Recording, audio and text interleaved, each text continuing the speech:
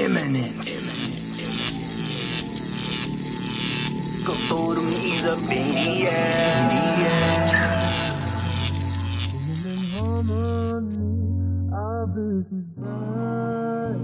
9, 8, 7. We have a go for main engine start. 4, 3, 2, 1, and liftoff.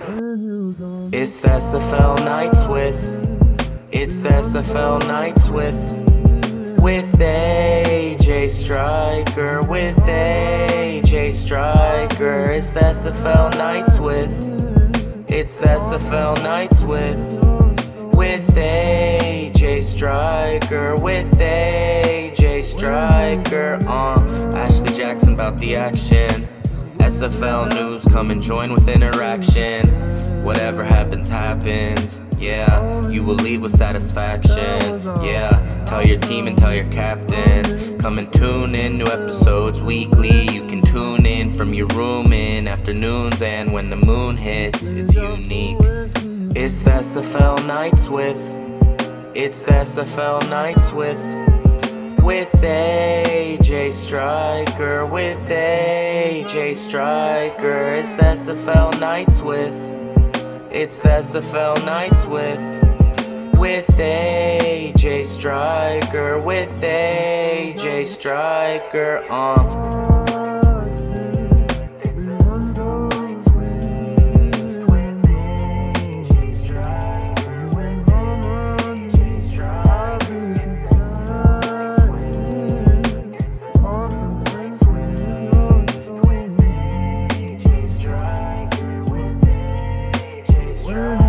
It's the SFL Nights it's the SFL Nights. What is up, SFL Nation? Welcome back to SFL Nights with A.J.Striker. Thank you so much for joining me today or tonight or whenever you decided to hit that play button or turn on that radio dial. I really appreciate it, y'all. And of course, I got my good friend here with me, Diggy, with that Devin Hester jersey on, that throwback. How you doing?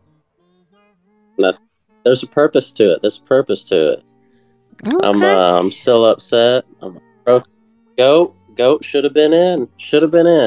No reason he's not in the Hall of Fame right now. Amen. So, I second that. I'm sharing. I don't know what's going on with that. He deserves to be in there. Change the game. So indeed. That and did you see Michael Jordan's birthday present? Who? Michael Jordan's birthday is on Friday. No, what's the his real birthday? GOAT? What's his birthday present? The GOAT of GOAT, Michael Jordan. You know? He's did a $10 million donation to Make-A-Wish. Really? Very admirable of him. I mean, he is a billionaire. The highest donation. The highest donation from one person they've ever had. So. Wow. And they should be able to make a lot of wishes come true. Oh yeah. Well, I like that in the fact that, like Shaquille O'Neal does a lot of stuff and he just doesn't tell anybody. That's not the point of it. But people leak stuff out all the time. So that's true. That's what I like. Indeed. And we might have to have a show just on that kind of stuff, man. I swear. But thank you guys for tuning in with us. We're going to our part is going to be a little quick this evening because I do have a lot of guests. But first, we're going to go over week 5 action. We're going to do our Was I Right? Rewrite, I should say. And then picks for week 6. We have our hot topic question coming from Sean Big Dog Moore from Arizona. And he wanted to know if we can add a schedules channel inside of our Discord for just the post schedules only. No other information, just schedules. So we'll talk about that.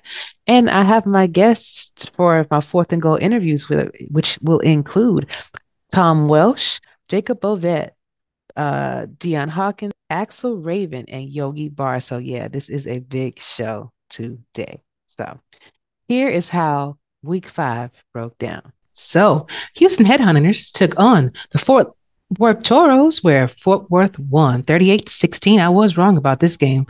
Tulsa Desperados took on the Sioux Falls Sparrows at Liberty Park, and Sioux Falls won 31-20. I was also wrong about this one as well.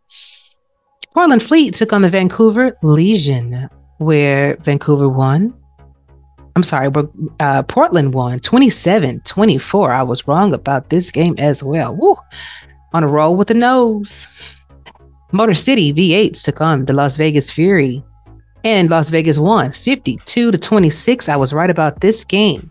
Carolina Skyhawks battled the DC Dragons, where Carolina won 17-13, and I was actually right about this game. Charleston Predators battled the Baltimore Vultures, where Baltimore won 33-21. I was right about that one. London Knights took on the Arizona Scorpions, where Arizona won 52-31. I was right about this game. Denver Nightwings battled the Queen City Corsairs, where Denver Nightwings won 49-46. I was right about that one. Louisiana Revolution battled the Florida Storm, where Florida won 34-21. I was right about that one as well. Alamo City Artillery took on the Mexico City Aztecs, where Mexico City won 26-23. It was right about that one. And last game, ending things off, was the Indianapolis Ramblers taking on the Minnesota Legends, where Minnesota won 34-26. And I was wrong about this game. So this week, got 7 right and 4 wrong. 1. All right, Diggy. So it looks like I got 7 right and 4 wrong this week. How did you do? Man, you know what? No matter how many games I pick different from you, we just tied again. We just tied again. We both got 7 and 4 this week. So I'm 26 out of 48 right now, and you're 29 out of 48. But that's okay. I still got plenty of time to smoke you. Oh, okay. Well, you think so? You think so? But we'll see. No, I know so. Okay. See how many. Hey, hopefully you got your pick done. I'll tell you what. Since you know so, if you wind up winning, then how about you do, I don't know, let's say 60 push-ups. No, if you wind up losing, you do 60 push-ups because you lost. How about that? 60 push-ups. You got me doing 40 already. It ain't nothing. Okay, cool. Well, then that's what it's going to be then. I might as well do the 120 then, since it ain't nothing. But y'all, so this is we decided to choose a couple games this week to break down. And Diggy, who did you choose first? Oh, hang on. You stop right here. I got to confront you on something. I have to confront you on something. I saw the video you posted. Everybody knows, you, me, and Eddie, we do the push-up thing for, the interceptions and a team building thing. And I counted. You did 9. No, I did 10. You did 9. I did 10. I even held the 10th one. No. Nope. When you go down, coming back up is 1. When you go down, coming back up is 2. You don't want me to come out to Arizona and drill sergeant you over there. I'll just keep counting. 1, 1, 1, 1, 1. That ain't okay. First off, I was in the marching band, so I am very familiar with push-ups. Hey, I got witness. Everybody that saw it, and Eddie. Eddie said, "I think she shorted us." That was 9. No, I said, "You know what? I did extra just for you. I did extra just for you because I knew you messed up." Oh, is that what it was? Okay. Yeah. Well, y'all better be lucky you got those out of me because I did have that stomach virus. So you better be lucky I did them. But yeah, after an awesome Michael Jordan flu game is what you pulled on that week. Yeah. And we'll talk about that in a bit. Yeah, exactly. But who did you pick? I am gonna, like you said, we got a lot of stuff going on this show, so I'm only gonna do 2 games out of the 3 we did. First one was Motor City in Las Vegas. I'm just gonna speak kind of quick. Las Vegas hosted the Detroit Lions.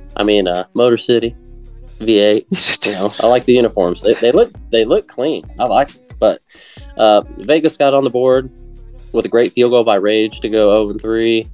Las Vegas really never slowed down as they got Kirby into the end zone to make it 0-10. Motor City struggled to get going as Max Jackson picked them off, and Las Vegas was able to capitalize by getting Prince Wonder his first career touchdown to go up 17. That was only the first quarter. We had a lot of that this week. Some crazy numbers just in the first quarter or even the first half. And Motor City finally got things moving at the end of the first. They were able to go into the second, converting on third downs and moving the ball, hitting Shane Kaufman. in the very back corner of the end zone to get the gap closed a little bit, 7-17. But the joy was very short-lived as Britton returned a kick for a touchdown. You know, Kaufman had a great game getting the V8 into scoring position, but had to settle for, you know, field goals as Vegas, you know, red zone defense was too much. You know, they made it 10-24. Motor City ended up in the first half with a great run pass mix and just couldn't score from the red zone. Again, they had to settle for a field goal, stopping Las Vegas from scoring by getting a key red zone interception. It was 13-24 to end the half. You know, Price got Vegas up even more with another passing touchdown to go 31-13. Motor City seemed to be, you know, but the defense really stepped up, creating a turnover, and, you know, thought it really would give them that spark they needed, but they weren't able to capitalize. Las Vegas continued to pound Motor City with the high-powered offense as they scored 45-13 at the end of the third. The fourth quarter was really good. They were able to get a couple of field goals and a touchdown. And Kaufman, you know, he made it 26-52. It was a. If you just look at the score, you don't know what the game was. I mean, it was a lot more fun and exciting than what that score showed. So props to both teams in that game. And even though the score was like that, I mean, the defense does step up. You just got to watch some of these games. You do. And in order to get that full, like, the full, like, ambiance, I should say, of the game, you know, the full understanding of what actually happened. Because, yeah, you said like the scores can look one way, and then you say, oh, that was a butt whooping, but like, no, it really wasn't. Like, it was a heavy defensive battle, like the Carolina DC game. But I chose Houston and Fort Worth as my first game. Fort Worth won 38-16. Houston been trying to get over this hump. You know, I don't know what's going on. Maybe they're trying different looks, different schemes, but it's just seemingly not working for them right this moment. They did have 269 yards passing with 70 yards rushing and 339 total in comparison to Fort Worth's 409 yards passing, 68 yards rushing, and then they had 417 total. Both teams held the ball for pretty much the same time. It's only 2 seconds where the difference in this game. Houston had it for 21 minutes and 46 seconds. And 2 seconds. And Fort Worth had it for 21:44. Another difference was Fort Worth threw one more interception than Houston did, because Houston had 3, Fort Worth had 4. Houston scored their points, 3 points in the 6 points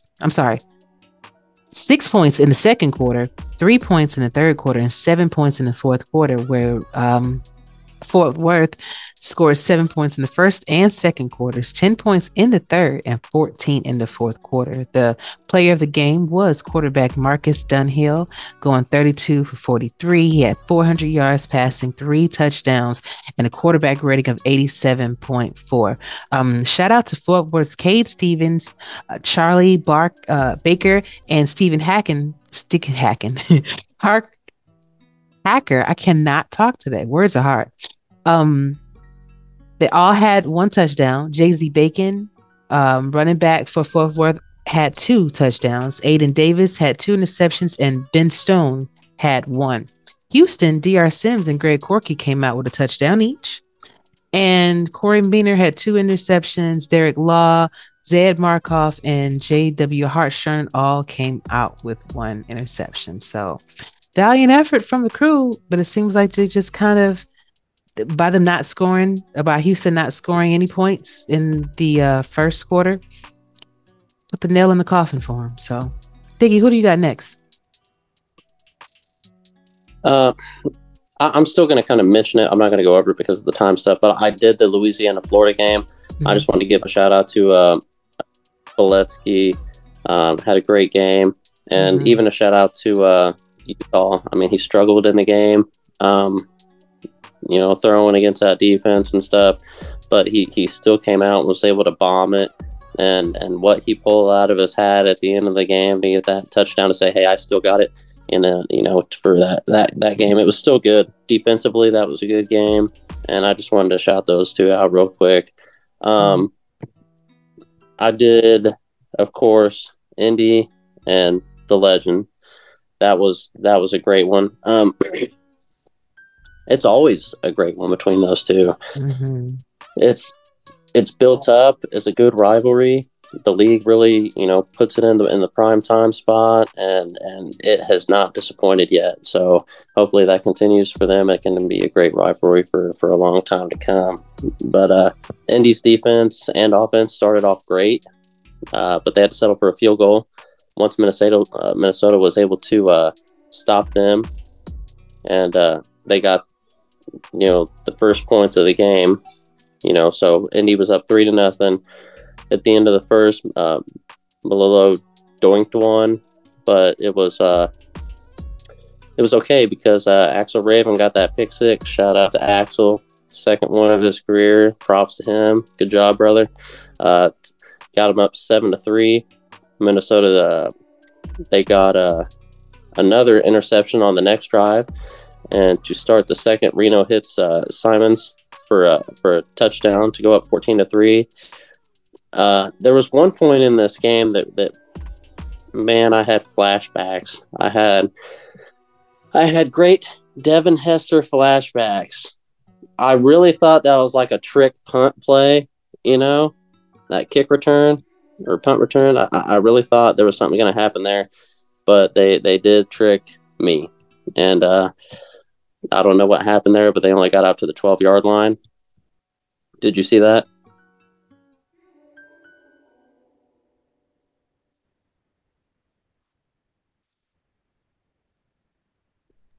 Sorry, I was muted.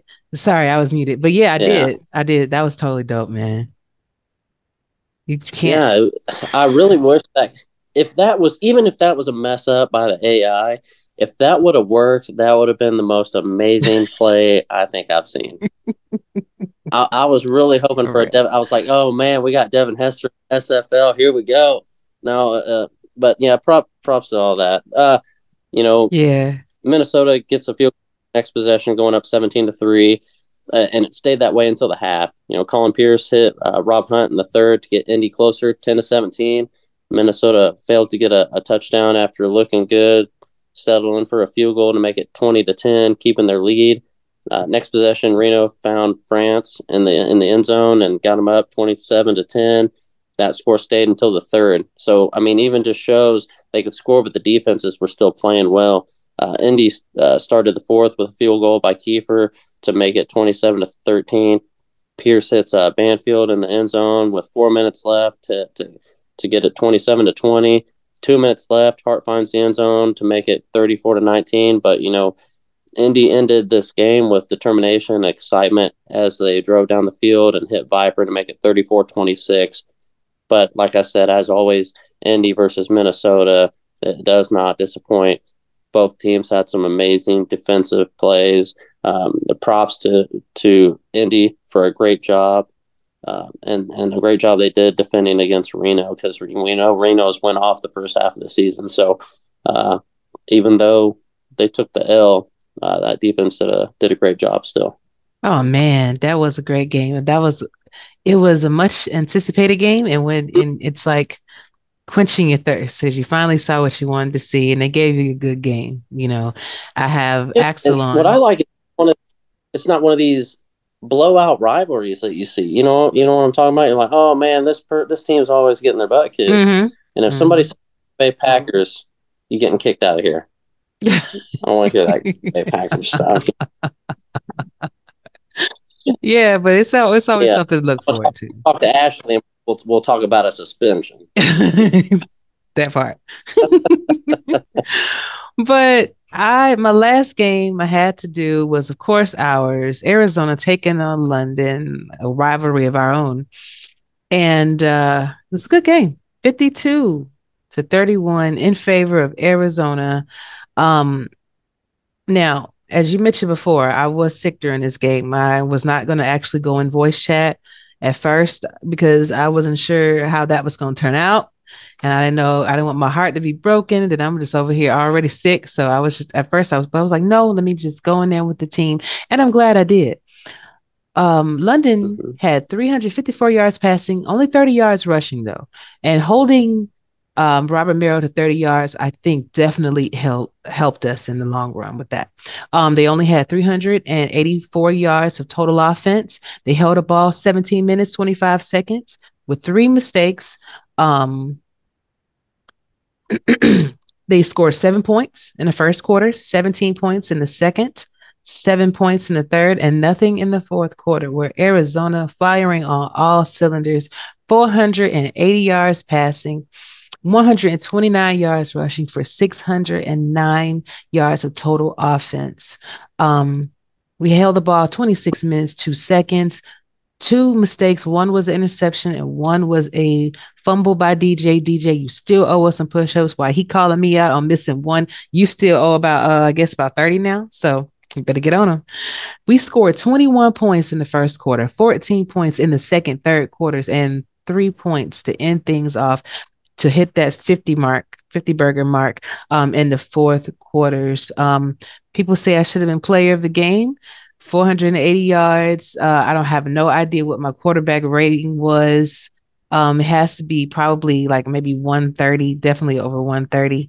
84% completion rating, 5 passing touchdowns, only 1 interception. I was only sacked 1 time. So Eddie put together a fantastic game plan. 39 completions out of 46 attempts as well. But Eddie definitely put his foot in that, for all the old timer people that you did your thing there. But I must give props to Fox Highwind for his 2 reception touchdowns, as well as Vin Kalia with 1. Also, big shout out to Terrence Reary. He had 9 kick returns, 295 yards, and 1 kick return touchdown, and that was 104 yards. That man he had a Devin Hester-like performance with that one. Totally wasn't expecting that. Also, shout out to Tony Roberto for getting 1 interception. He was supposed to be on the show tonight, but unfortunately he had to work. So I'm going to try to have him on next week. I'm going to talk about it. And Anthony Wayo had 13 tackles. And Tony Roberto also had the sack too. So Tony was doing some work. Now on our side of the ball, of course, I got to give shout outs to DJ Moses for his 133 rushing yards and 2 touchdowns. Ryan Owens, Justin Williams had 2 touchdowns, and Connor Weston also had a touchdown too. We had a few interceptions too. So Iverson Gamble, shout out. Parker Thomas, they kept testing Parker on his side. They kept throwing it over his head, but I said, if you're going to keep doing it, Parker's going to snag one, and he did towards the end of the game. And Everett Garrison, Stacks, Hunter Norwood, and Alex Constantine had 1 as well. So like I said, great game to watch.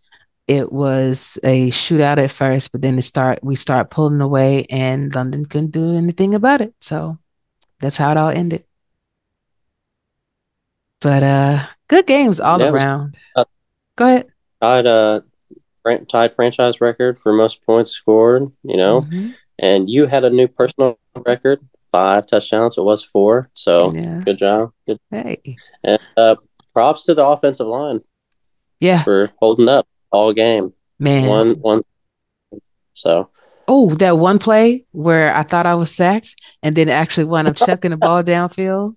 Bro, I still don't know how that happened. See, I told her in the locker room, I said, this is where all those push-ups paid off. You just told that person, get off me. I don't think so. You were chucking them, 2 or 3 of them, shoving them off, and then you still threw that thing. I said, yeah, you better quit doing those push-ups. Nuts. Well, all the interceptions I throw, I better do them so I can go down there and tackle somebody. Shoot. But, man. Keep doing these push-ups.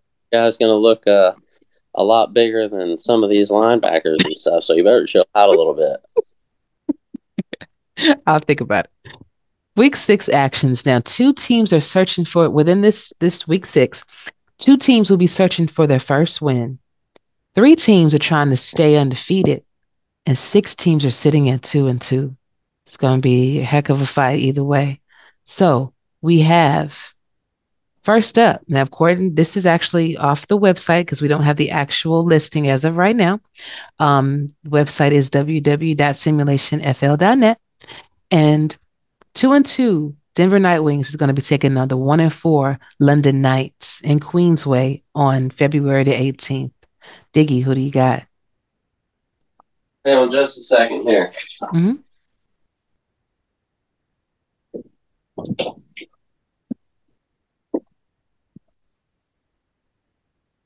Yeah, so Denver versus London. Yeah, Denver's 2-2, London is 1-4. Who you got? And Queensway. Yeah, I'm gonna go London this week. Yeah, they're really hard to beat in Queensway, especially with them being down. Only won one game all season. Yeah, I don't think that they're going 1-5. So I agree with you on that. LA 0-4 will be taking on the Tulsa Desperados 2-2 at Greenwood District Stadium. I just want to see more out of LA, you know. I have to go into Tulsa with this one because, at least Tulsa is even right now. And I think LA has been trying some things that just haven't been working out for them, much like Houston. I'm gonna side with you on that one as well. I'm going Tulsa. Okay. The Charleston Predators will be taking on the Fort Worth Toros. Now, Charleston is sitting at 1-3, and Fort Worth is even 2-2. Who do you have? And they're going to be playing at the Stockyards too. Yeah, even playing at the Stockyard, I think this will be a good game. Still, I think this will be a good game. So I'm gonna go. Love those guys over there at Charleston, but I think Fort Worth's going to be a little bit too much. Yeah, I agree. Especially when they're at home, they do have some kind of magic. I chose against them last week, and they were at home, so I'm not doing that again. But the 4-0 Baltimore Vultures will be taking on the 1-3 Houston Headhunters at Jules Simeon Stadium. Got to go with Baltimore. And I said I'm going to be going with Baltimore until we play them. Basically, until somebody proves that they have that scheme to be able to take care of them. Well, like I've said before, there's always that game that you don't expect to lose that gets pulled over on you. I just kind of don't see that this week. So I'm going Baltimore. Okay. Also, I take chances. I picked against them before. I take chances, but I can't do it this week. I can't. Yeah, I know. On the 18th, also on the 18th, Jacksonville Kings, that's sitting at 2-2, will be taking on the Seattle Nemesis, sitting at 1-3 at Seattle Nemesis Stadium. Should be a good game. Diggy, who do you got? Jacksonville started off so strong, but I got to pull for Seattle this week. Yeah, especially since Seattle is at home, I think that they're going to want to be in 2-3. Whatever magic that Jacksonville had is starting to fizzle out, so they need to find it again. That's all, San Diego Mavericks, sitting at 3-1, will be taking on the Canton Classic, sitting at 2-2 at Fatherhood Festival Field. It's going to be a good game. But I think Mike Twinscrew has a plan for San Diego, so I'm going to go with Canton on this.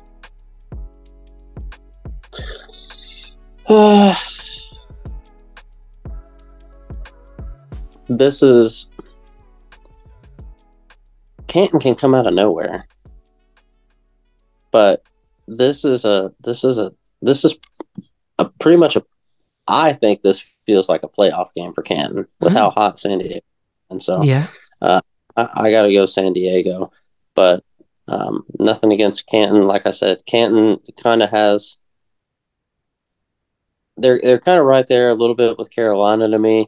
They can come out of nowhere and they can stomp the gas, and they have the talent to do it. But I think San Diego pulls this one out. Okay. Gotcha. On the 19th, oh, sorry. Now, that game was actually going to be on the 19th, and this one it will be too. The Queen City Corsairs looking for their first win, 0-4. We'll be taking on the Motor City V8, sitting at 1-4 at Bank Michigan Stadium. Um, I think that this is the week that Queen City will receive their first win.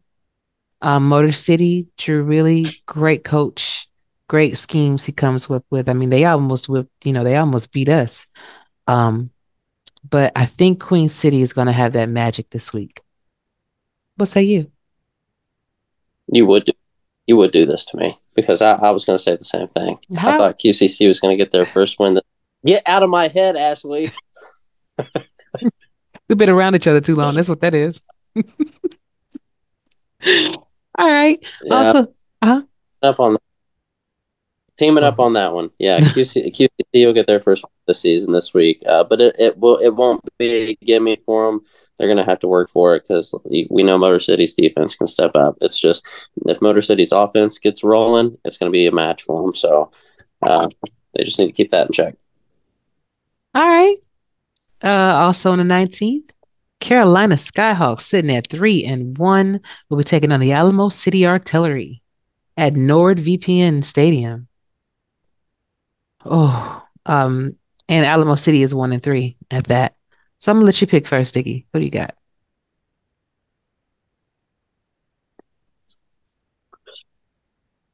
Man, I hate to sound like a parrot. Carolina has so much fight in them, and ACA doesn't roll over either. So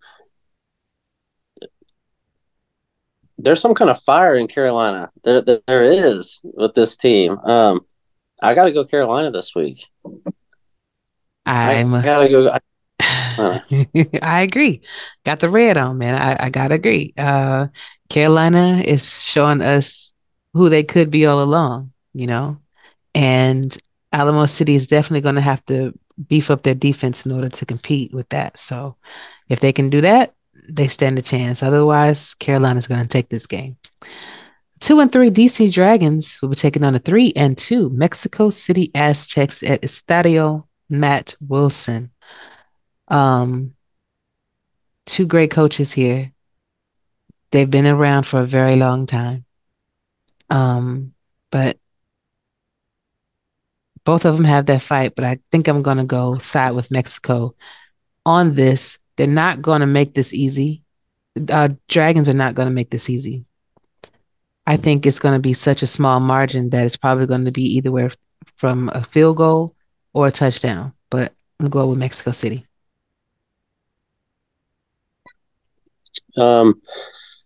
I hate to do this. I'm siding with you as well on this one. I think Mexico City comes out with the win this week. Say Destro, I love you guys, but I got to go with him this week. Now Destro puts that work in. What you saw last week. That could be just an off week for them, and DC has already shown. Like I said, Mexico's got to prepare for more than just the Say show. So they've got some stuff working over there, and let's see if it all lines out for them. And good luck. Indeed. Also, last game. Well, we don't know that, but one of the last games will be the Arizona Scorpions sitting at 5-0, taking on the Las Vegas Fury at Silver State Stadium. They are 3-1. It's going to be a very tough game. Of course, I'm going to say Arizona's going to win, but we cannot take any opponent lightly, but especially them with the performances that they have had over the last 3 weeks. They're tough cookies, especially when you have Doug Britton, when you have Max Jackson, you have all these people over here that can't wait to take the ball out of your hands and give, their offense a chance. to score. Yeah.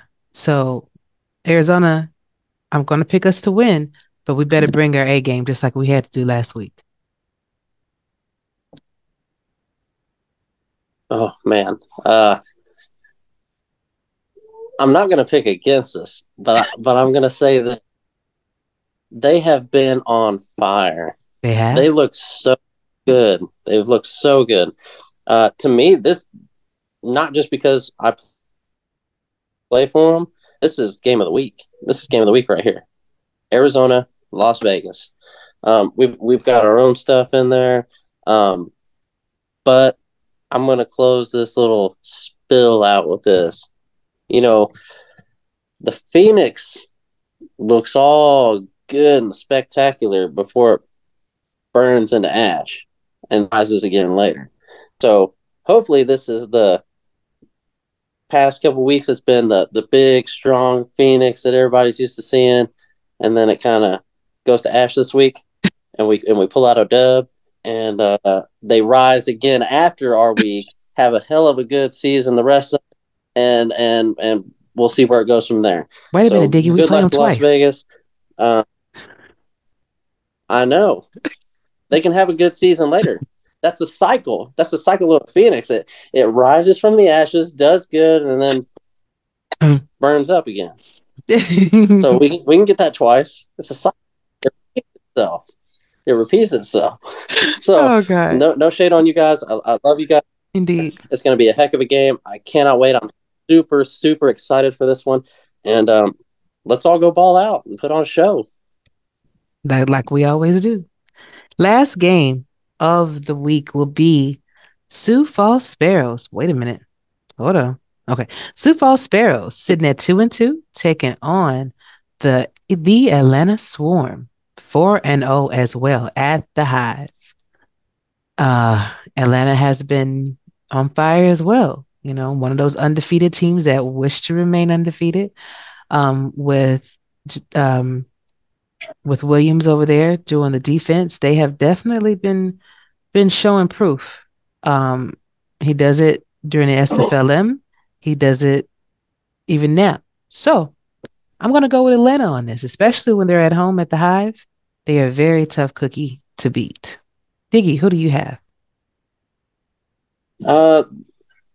I think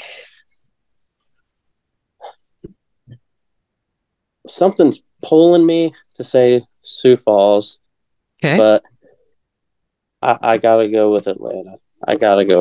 Something's pulling me to say Sioux Falls, but I'm just, Atlanta. All Get right out of now. my ear. All right. Then you're gonna be mad at yourself. God, man, something was pulling me. Well, you should have let him pull you. Well, you know what?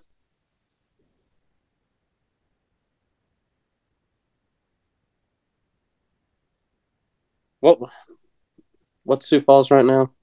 2-2. They're playing at the Hive.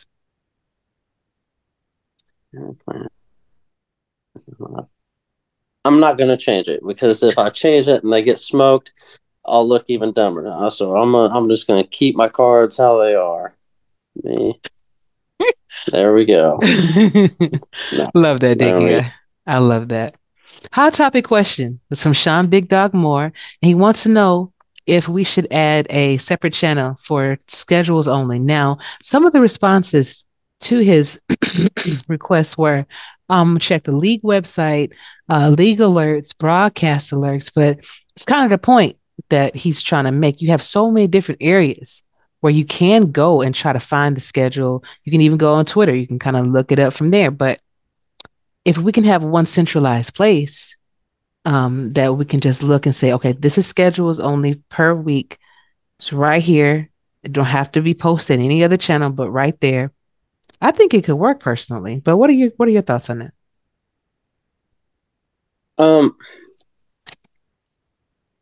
I think it kind of makes sense as long as it would be capped where the only people that could post in that channel would be like the broadcast stuff. You know what I'm saying? Like Cam, Kokamish, and and the broadcasters, like when they release, hey, this is the time for this week, they can put, because you don't want it filling up with everybody putting, oh, we played this person this week, we play this person this week, we play this person today. No.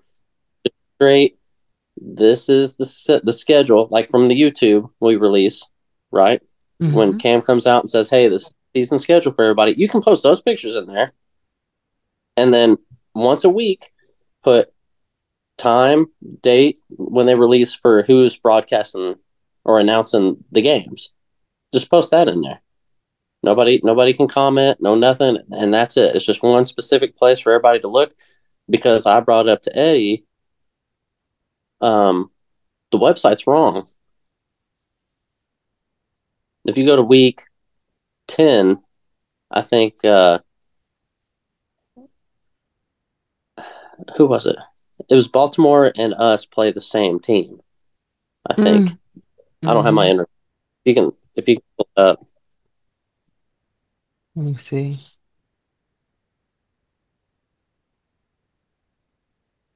You said that was week 10?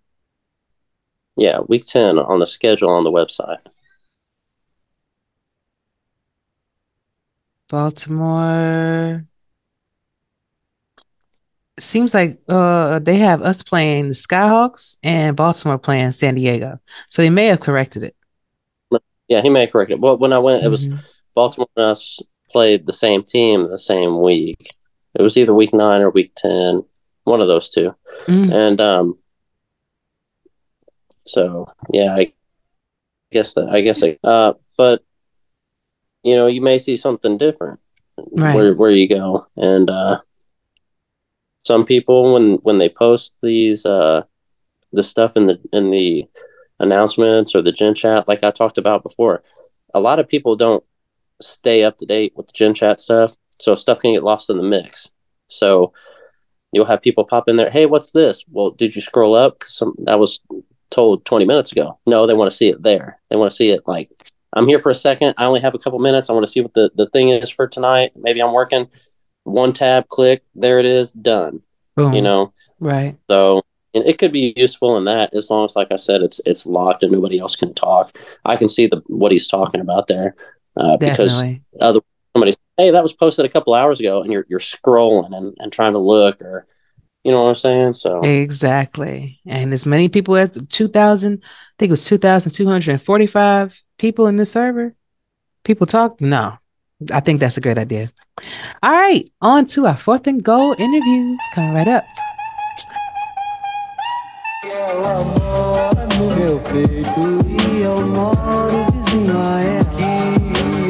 Fico desse jeito, pensando nos beijos, nos carinhos dela. Que ela mora no meu peito e eu moro vizinho a ela. Que eu fico desse jeito. All right, SFL Nation, welcome back to my 4th and goal interview featuring a really, really good friend of mine, Mr. Tom Welsh. He is the head coach over there in Queen City Corsairs that is having a tough season right now, you know? Yeah. So, Tom, before we get into all the SFL stuff, how have you been doing? What's been going on? Been good. Been super busy. You know, things are good in the Welsh household. So we're just kind of cruising along. Excited to talk to you again. It's always fun to chat with you. So I'm excited to help out in any way. And I'm glad. I'm always glad to help. You know, that you help me out, especially with my my graphics that you've made for me before, all of that good stuff. So I just wanted to personally thank you in front of everybody for that. You know? No need. You're good, man. So, tough start for the season. You know, I was wondering, man, what's going on? Okay, so let me prerequisite this by saying, like, when I talked to Mighty, right? He was telling me that they were trying some new schemes, some new player schemes, just trying something new, and it's just not really panning out for them right now. Is that your case too, or what's going on over there?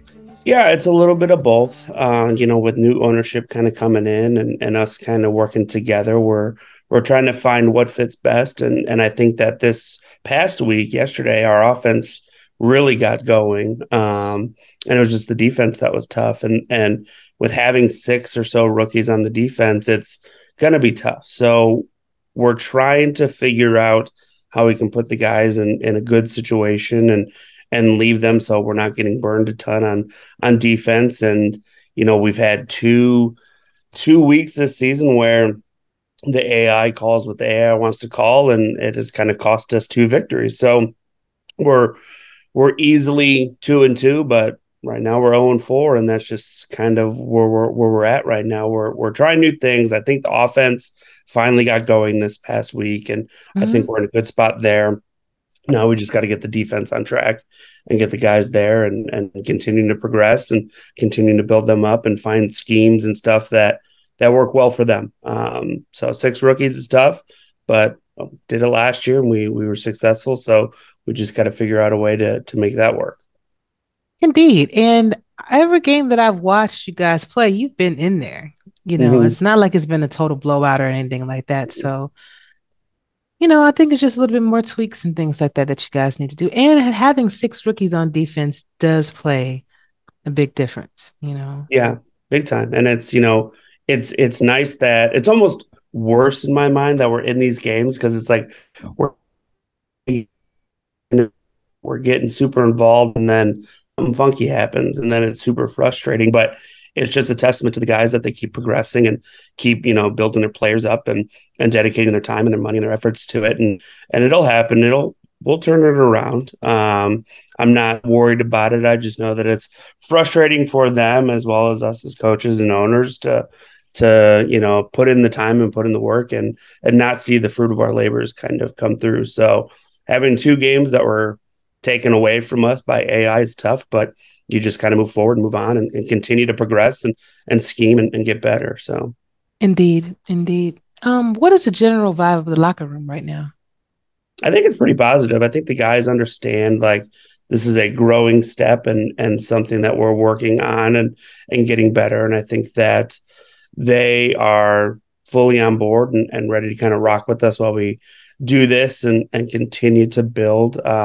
Certainly frustrating for all of us owners and everybody involved that we're close and we're not there yet. And it's, you think you have one thing and then another thing happens. But overall, I would say that we're all pretty upbeat and pretty positive, pretty chirpy in a good way in the room and really just kind of, working hard to get there for sure. Gotcha.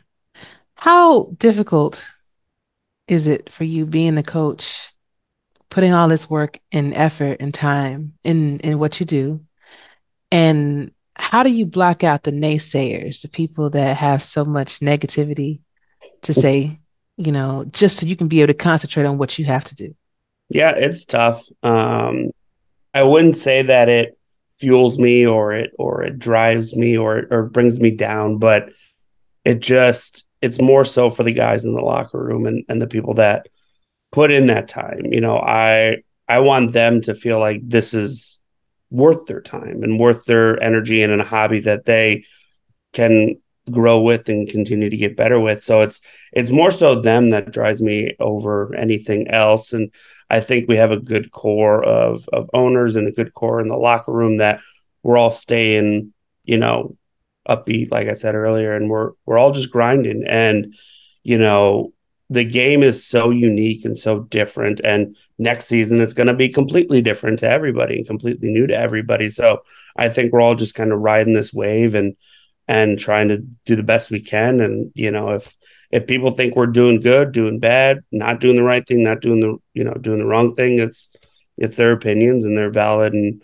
in that. And it's my job to try and change that and trying to make it better. And I mean, last season, our offense was down at the bottom, but our defense was pretty good. And we were in the playoff hunt up until the last week. And now we're just kind of mulling it over with 3 or 6 rookies on defense. So we're trying to right that ship. So it's always something new and it's always going to be somebody's going to try and knock you down off a pedestal that you're on. You just got to continue to push. And as long as the guys on your team in the locker room are happy, it's all that really matters to me.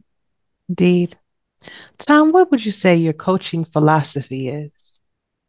Coaching philosophy. I would say, I mean, it's kind of funny because being a real life coach in the real world, it's positivity and communication and fun and pushing kids and people to be better than themselves. And I would say in this realm, it's pretty similar in that sense, where it's, I want the guys in the room to be happy, to have a good time, to enjoy themselves, to not get down on the coaches or the schemes or anything like that, and understand that, we're putting in hours upon hours a week just to make sure that they're getting what they want out of it. And we take it really, really hard when it doesn't go our way. So I would say the styles are pretty similar from the real world to the SFL world, where I just want to build a good environment for these people and to make sure that they're getting everything that they want out of this situation, whether it be in the real world, the SFL world, making sure that they're happy and content and being talked to along the way, and just having that open line of communication. Indeed, indeed. Now, for a moment, you were over the social media team, Mm-hmm. and I was wondering, I was wondering, I hit the wrong button, by the way. Right. Would you ever consider getting back into that? Like maybe once the coaching kind of coasts where you wanted to go and things of that nature. Would you ever I like to think get back into so. it? Yeah. Yeah, I think so. I enjoyed doing it. It got to a point where it was, during COVID, and it was SFL was my life for the most part, because COVID was non-existent because the kids aren't doing anything. So I got to dedicate a ton of time to the league and to help grow it. And I love it. And then once things started opening back up and we were back to the real world of work and stuff, that it just became a lot to coach two SFL team or an SFL team, SFLm team, doing the world stuff, and got to a point where I just was unable to perform the way that I wanted to perform.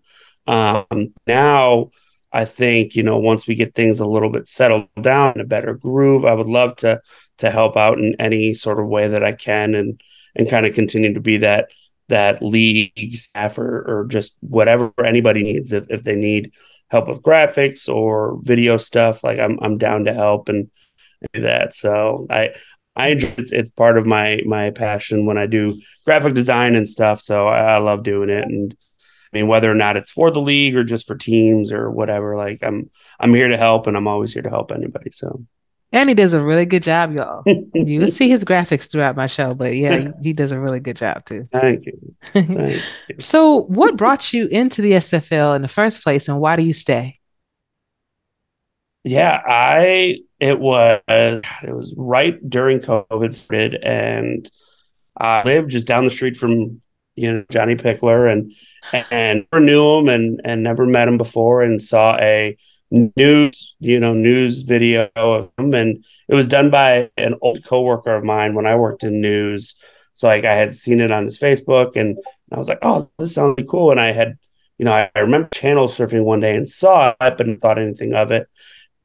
And just after seeing that news clip, I was like, watch out. And then, Facebook message, and then found Discord, and then kind of hopped in head first and really just, found it kind of by accident, but kind of not. So it was a really cool thing to jump into. And it was something that I always wanted to do, but never knew it actually existed. Like I always loved fantasy sports, and I always loved the management side of video games when you're playing them. So it's like a combination of both. It's like, oh, this is really cool.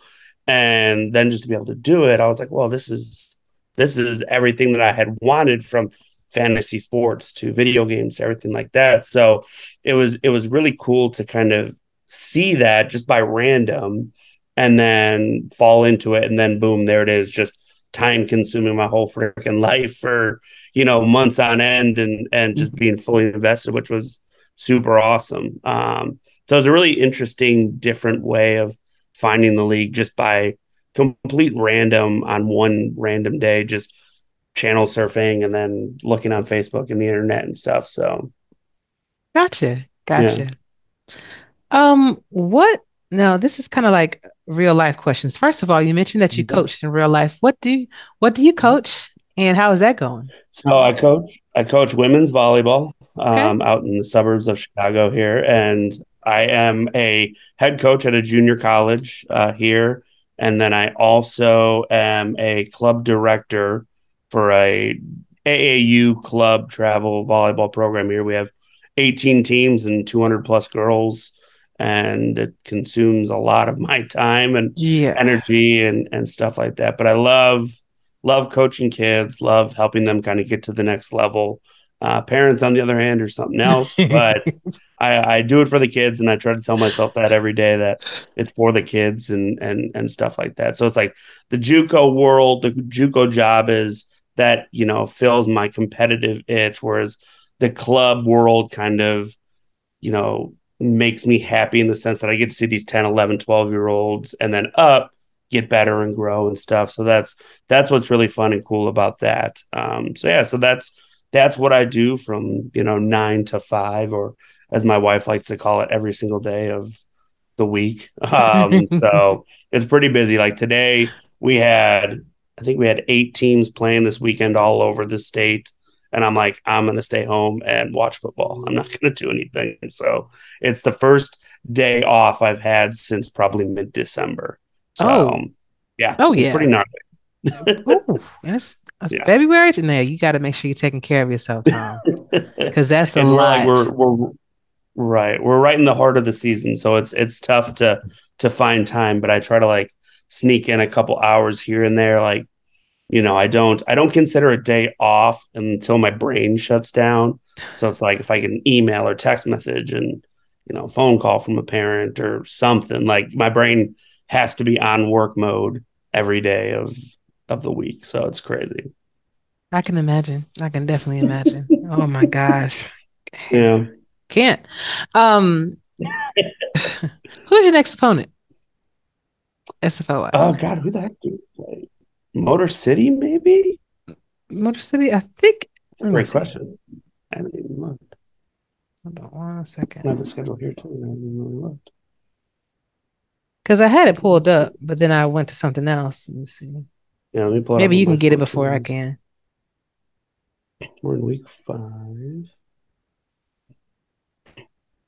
That's Denver. That was this week. Yeah, Motor City. Motor City. Okay. Yep. Now you're going against a Motor City V8 team that, Drew is very smart. He's very clever. He can figure out what you're doing and really try to throw a wrench in it. I know when we played him, he gave us fits during practice. Yeah. So how do you plan on taking that win over Motor City?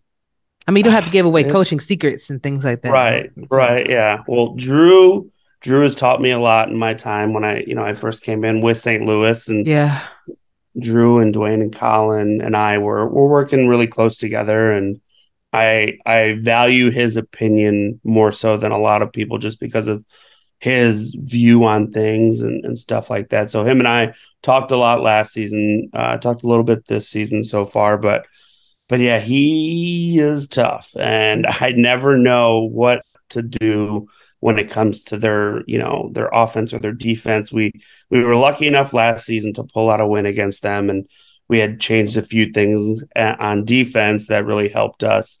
So my biggest hurdle right now is our defense and trying to figure out how we can stop giving up 40 plus points a game. And they can do that pretty quickly against us if we don't get it right. So I need to figure out what we're doing or get some advice from people that know more than I do on the defensive side and kind of see what they think we can do. But, having 6 rookies is tough, and it's not an excuse, but it's something that we got to figure out because the guys deserve better and they deserve more than an 0-4 start, even though it should be 2-2. We're 0-4 on the record. So what do you think about the new game we're switching to? I'm pumped. I am super stoked for it. I was one of the ones that have been just kind of always wanting to see what other options were out there and, looking at what we can do from a, customizable side as well as the gameplay side. Like there's so much more things that appeal to what we're trying to do as a league that we can be done in this new version of what we're going to do. So I'm excited to see what we can do. It kind of really levels the playing field entirely, which is something that a lot of the older heads that have been dominating this league for a long time don't like, which is completely valid and understandable, but it gives the younger and newer people a little bit more even footing and trying to figure out and learn the nuances of this game. So it's going to be weird. It's going to be interesting. It's going to be fun, but there will be some hiccups along the way. So I think overall it's going to be a positive for the league, and I trust Cam and his decisions. And I mean, he hasn't done anything really wrong thus far. So why question the man now? You know, this is his livelihood and this is what he does for a living. So, you know, if it goes wrong, it's on him. If it goes right, it's on him. So it's, you know, let him do what he wants to do. I think it's for a positive though. Exactly. Because I do not think by this being Cam's livelihood that he would put his livelihood in any danger. Right. So Exactly. if he gets to this game and it doesn't work, yeah, I'm sure he's going to scrap it and stay where we at. But what got me, I learned during this last exhibition game Mm-hmm. that they can actually they may be able to put our actual faces That's so on our cool. players. That's so cool. And I was like, yes, that'd be great. And then you're really in the game. Oh, for sure. Right. Like there's so many new and cool things that we can do from the customization standpoint that it's going to get more people involved because of that fact alone. Just, you know, seeing yourself on TV and, you know, being more invested in it. It's going to be super, super cool. And I'm excited for it. Definitely. Yeah, possibilities are endless. Even when you're creating your stadiums, when you're creating your uniforms, Mm-hmm. it's almost overwhelming how much you can actually do. But Right. I Yeah. can definitely see people going really crazy and just creating some Mm-hmm. really good stuff, you know. That's going to be sweet. I'm stoked for it. Definitely. Few personal questions for you. Mhm. Now, what was the worst advice that someone has ever given you? That you said, you know what? Why in the heck did I listen to this person? Oh my God. Worst advice. Mhm.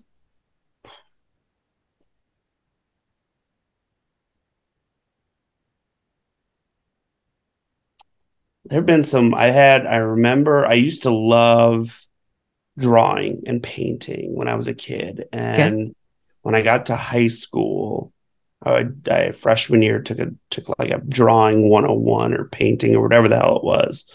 And I had this super sexist teacher that never is very much a really creep show kind of guy and just really only paid Mm, attention to the girls and no matter what I did, he always tore it down.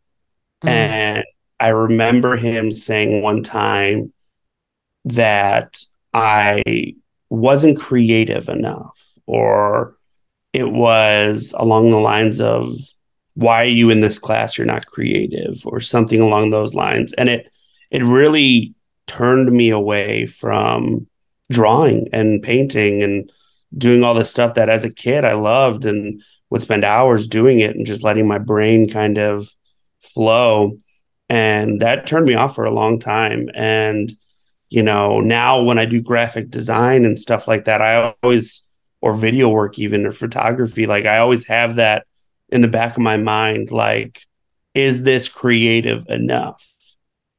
And it's one of those things that I guess kind of fuels me in a way that I don't realize, but also is like super bad advice for a 14, 15-year old that mhm. really enjoys something. So yeah, it's a weird thing because it's like on one hand it's a negative, but if you look at it and try and flip it, it could be a super positive thing that drives you and fuels you for stuff. So I would say that. I'm sure there's some more other stupid stuff coaches have told me or stuff that I've learned. Like, I mean, I remember my old high school volleyball coach, when he came in, he was new my junior year and nobody really liked him. Nobody really cared for him. And senior year, he just sat me after getting scholarship offers and all this stuff. And I'm like, what do you know? You don't know anything. And And it wasn't until this year he actually passed away, or last year he passed away. And I went to his, service and saw his wife and his kids, and I realized how much of an impact he had on me. All this time I thought it was negative, but it was like, well, you taught me how to not be this way. And now I do that on an everyday basis. So it was very interesting in that sense, where it's like this person that I disliked for so long because of how he treated me was very just one-sided. Like I only thought of it as one side and didn't think of it another way until it was too late. So it was very interesting, those types of things, those negative things that happen in the moment, how you can look back on them and try to flip them into a positive and stuff. So it's weird. I try and always, especially with teaching kids all the time, just try to remain positive and what they can use, or like, if I put a kid on a lower team that they think they deserve, like, okay, prove me wrong. Like you doing your job, proving me wrong is what I absolutely want you to do. So they're turning this negative into a positive and making it better. So. Okay. I like that. I like that.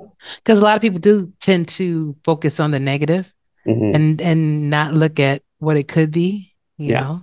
So it's good stuff. Tough. It really is tough, but it is. I try every day. It's like I get super reactive and emotional when it comes to certain responses I give to parents or kids, and I try to always take a step back and think like, okay, how do I need to respond? Is like not responding right now the best course of action, which 9 times out of 10 it is. So it's very interesting when you look at things like that. Okay. What is the strangest, or let me see, the strangest thing you've ever eaten? Like for me, it was recently those scorpion lollipops. I don't know if you saw my video. Yeah. So it's definitely got to be some sort of bug, or I've like had octopus once, like fresh, and it was like you just got to keep chewing it, or else it's going to get stuck down your throat. So, it's got to be some sort of bug or crustacean or something like that. I used to like being experimental when it comes to food. Now I'm just like, nah, we're good. Chicken, turkey, meat, like we're fine. Like just stick to the basics. So you actually had the octopus while it was live? It was fresh. They cut off the tentacles, so they were still moving a little bit. And they were just like, yeah, you just like put some lemon on it and just start chewing, just constantly chew, because it'll still get stuck to your throat. So right. That's why I was always apprehensive about doing that, because I watched the best food show ever. I watch him, Sonny. And oh my God, he eats such crazy things. But I did see him eating like some, I think it was live octopus or either live squid, and they were still moving. And they did say you have to be careful, no talking, none of that, because it can get. I was like, you know what? No, y'all can keep that.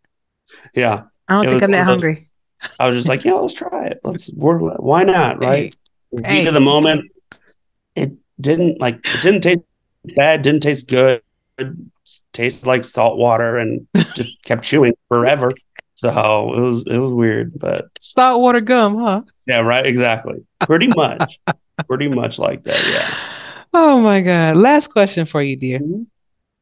If you could have dinner with anybody that's either living or is no longer with us, that's either famous or not, who would you have dinner with and why? I would say a few. Okay. From a coaching standpoint, like a Joe Lombardi or John Madden would be really cool, or what's his those would be cool. Love to sit down with just old family members again, my grandparents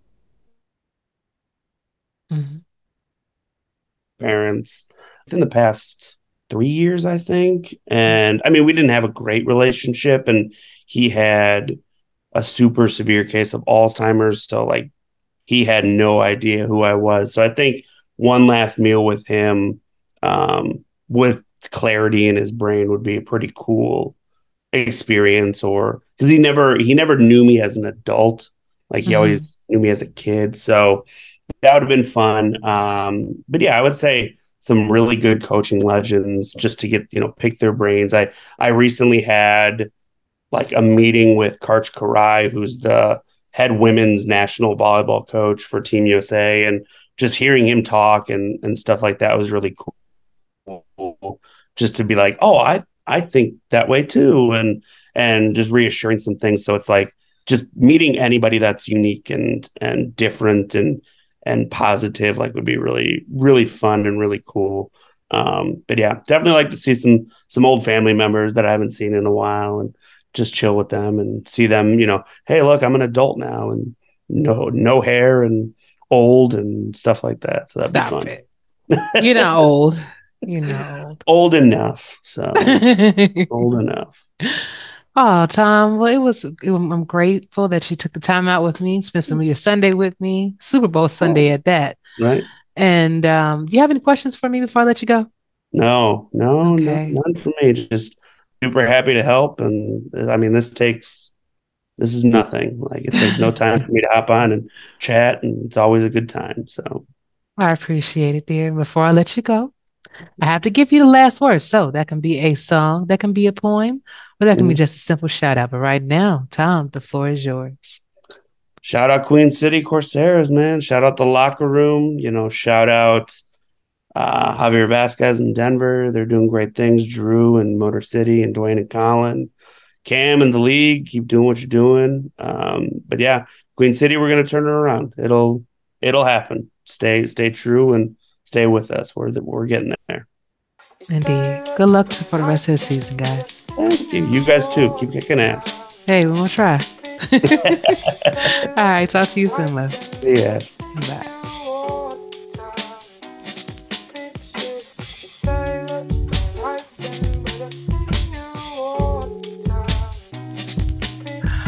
What is up, SFL Nation? And welcome back to my fourth and goal interview, one of many, I should say. I am joined this Valentine's Day night with a great friend of mine, Mr. Jacob Bouvette. He is the owner of the Portland Fleet. And it's a funny story. When Jacob first entered the league, he came on my show and he said that he wanted to be an owner. And that's exactly what he became. So, Jacob, how are you? Girl, I'm doing good. How about yourself? I am doing fantastic, man. I just finished eating the porterhouse steak, cooked. It was like a little bit medium well, sweet potatoes and some asparagus. So I'm nice and full right now, bro. I had me a fajita burrito from a nice Mexican restaurant and shared a fishbowl strawberry margarita. So, yeah. Sounds so good. It was, and I got it for me, and then the missus was like, "Ooh, that looks good." I'd be like, "You should have ordered one." She's like, "Why? You're not gonna drink it." She was right. So, yeah, it's funny. We always do that, honey.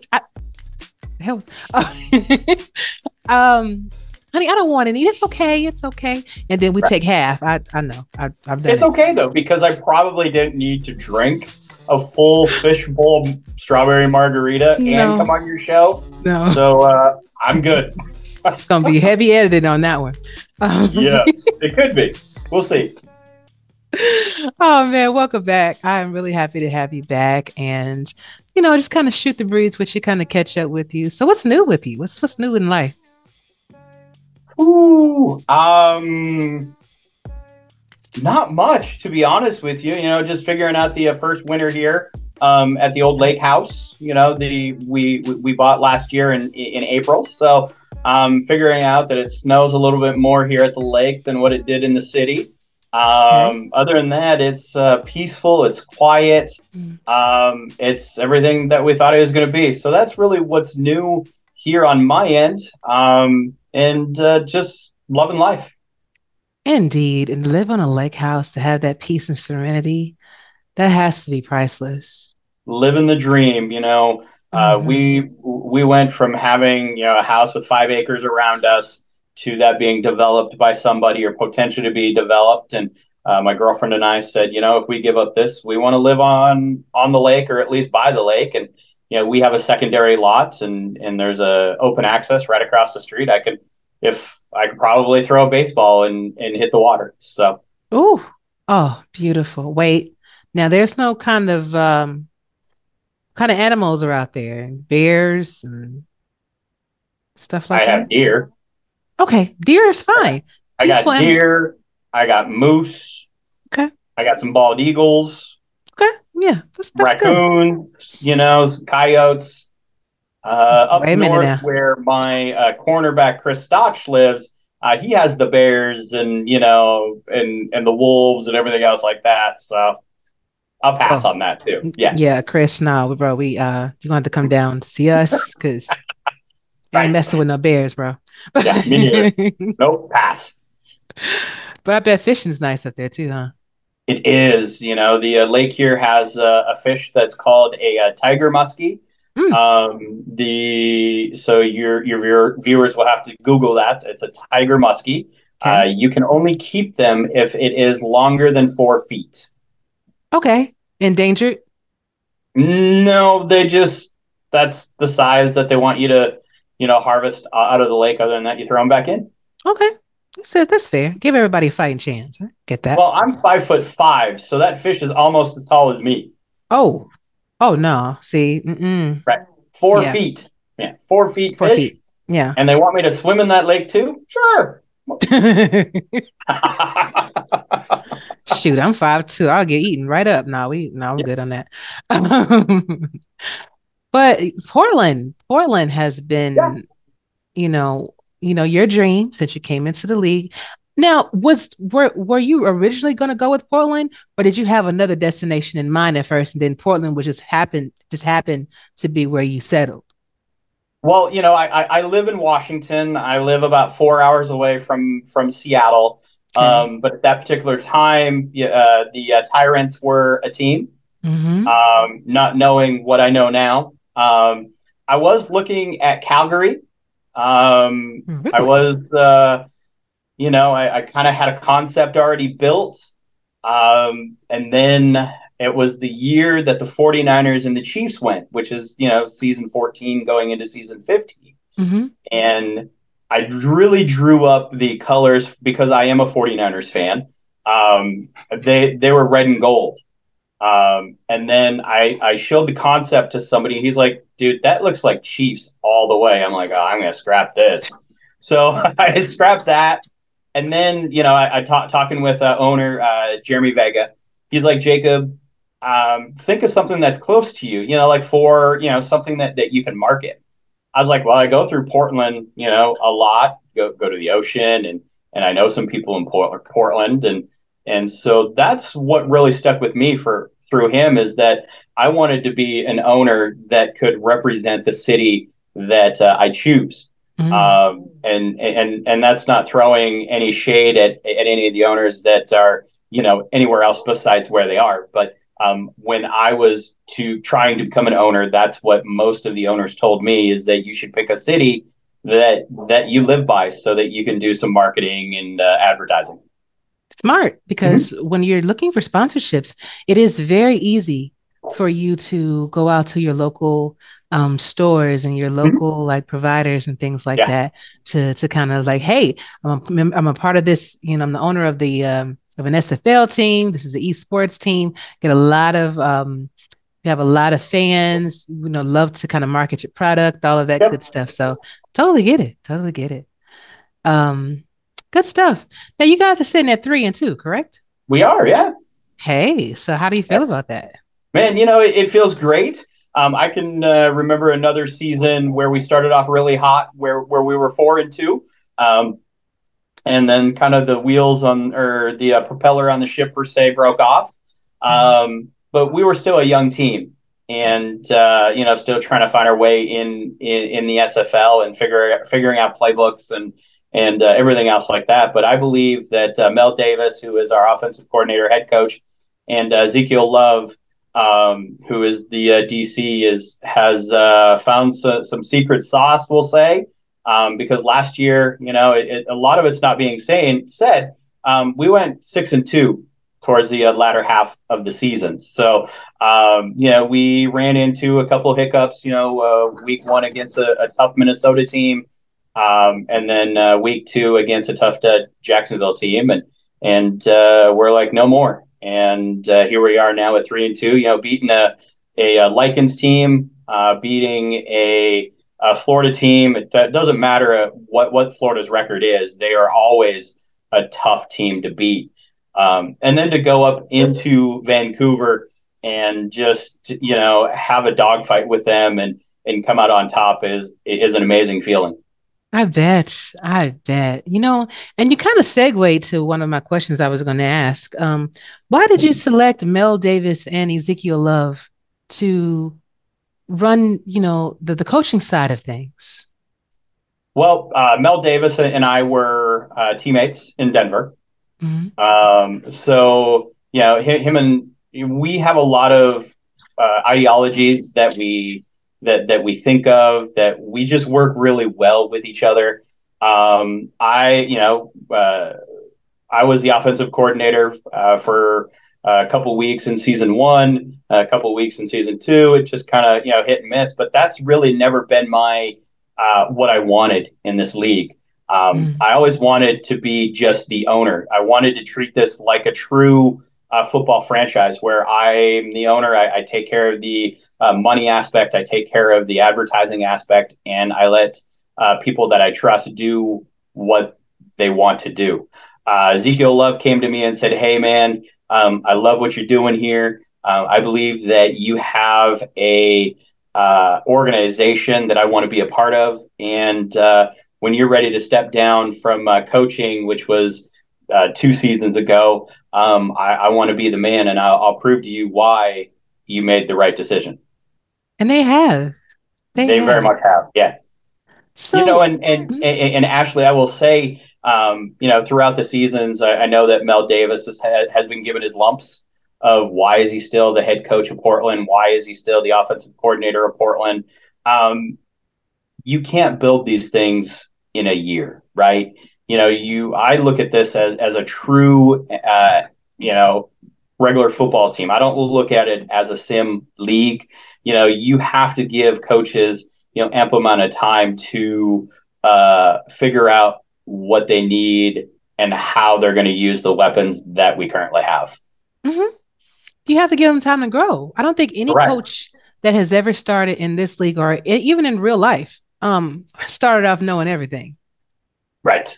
So for people to, and that's another thing too. I kind of have issues with people being so nitpicky about coaching, especially if you don't sim, if you've never seen a sim, if you have never ran a sim.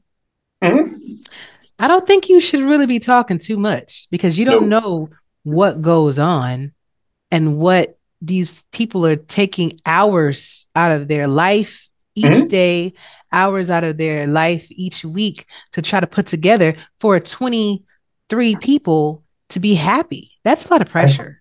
It is. And, when I was the offensive coordinator and head coach for Denver, I owned my own business, so I could spend a little bit more time. I think I spent close to anywhere between 30 to 40 hours a week just in stimming and that type of thing. So, yeah. That's again another. You have a real job, then you have to go to this job. It's too much, right? Especially if you have a family. It's like I pull my hair out sometimes, and I'm like, I told JV, I'm like, I don't know how you've done this for so long. He's like, just steady, just go steady at it. Don't dive too much into things, and the key words that he's told me that I've passed down to Nelson Lozano, who is one of the best GMs. No offense to you, Ashley, and Mel Davis and Zeke, is once you stop having fun, that's when we hang the cleats up. Absolutely. And we still having fun in Portland. So, and I'm glad to hear that. And I wanted to know, why do you think people overlook Portland? Is it because maybe the players aren't out in general chat as much as others? Is it because maybe it's kind of quiet? Like, what do you think it is that some people just kind of see you as flying under the radar? I don't know, to be honest with you. I would like you to ask that question to people that come on your show. Sure. I would guess, and this is just a guess, is that people don't know me. I'm I'm a very quiet majority owner. You don't see me in Gen Chat. You don't see me on any of the other shows generally. I think the only show I've ever been on is yours and Nelson's. And I just believe that we just fly under the radar, one, because our players aren't out in Gen Chat or anything else like that. But I would be curious for you to see, for the people that you talk to, why they think Portland flies under the radar. And maybe it's just me that thinks that, but I feel that the guys don't get recognition like they should, per se. I feel that Cyrus Jive last season for Rookie of the Year got snubbed. I kind of kept very quiet on that. I didn't say much about it. The locker room knew about it. My coaching staff knew about it, and Jive knew about it. But I don't know how you leave somebody who broke an SFL record for as many completed passes, going 6-2 in the back half of the season, and not even get on the ballot for Rookie of the Year. Somebody got some explaining to do, huh? Well, it's however the league, looks at things and that type of thing, that's on them. But, let's try to, look at the whole spectrum of things. And I think last year there was only 2. I know that the league didn't put it together, that I know that I believe there's some owners that put it together really quick because the league was a little behind.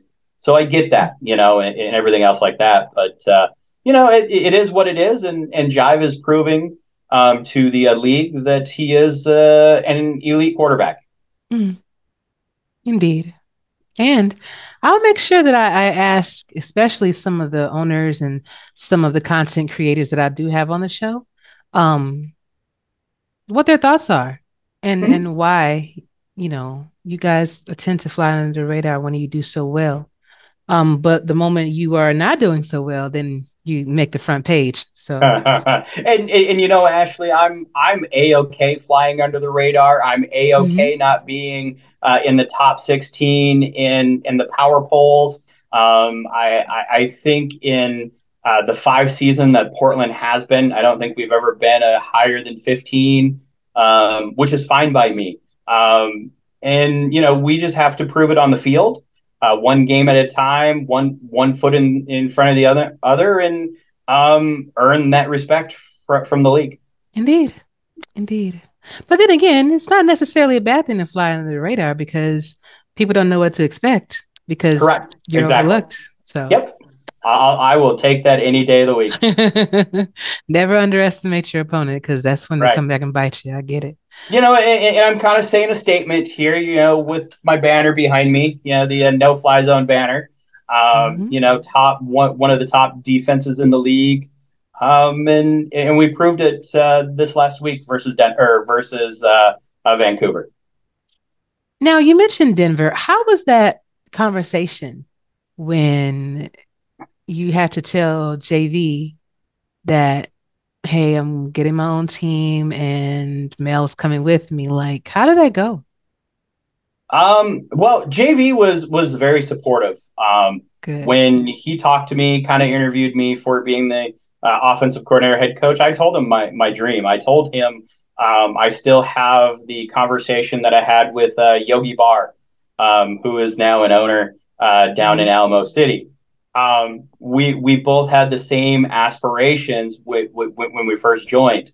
And I told him, like, I don't know how long it's going to take. I don't know when expansion is going to happen.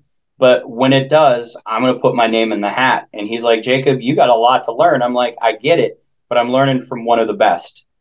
And he's like, well, okay, you're tooting the horn a little early. I'm like, well, you won a championship and you're giving it away to me. So I'm going to learn everything I can from you.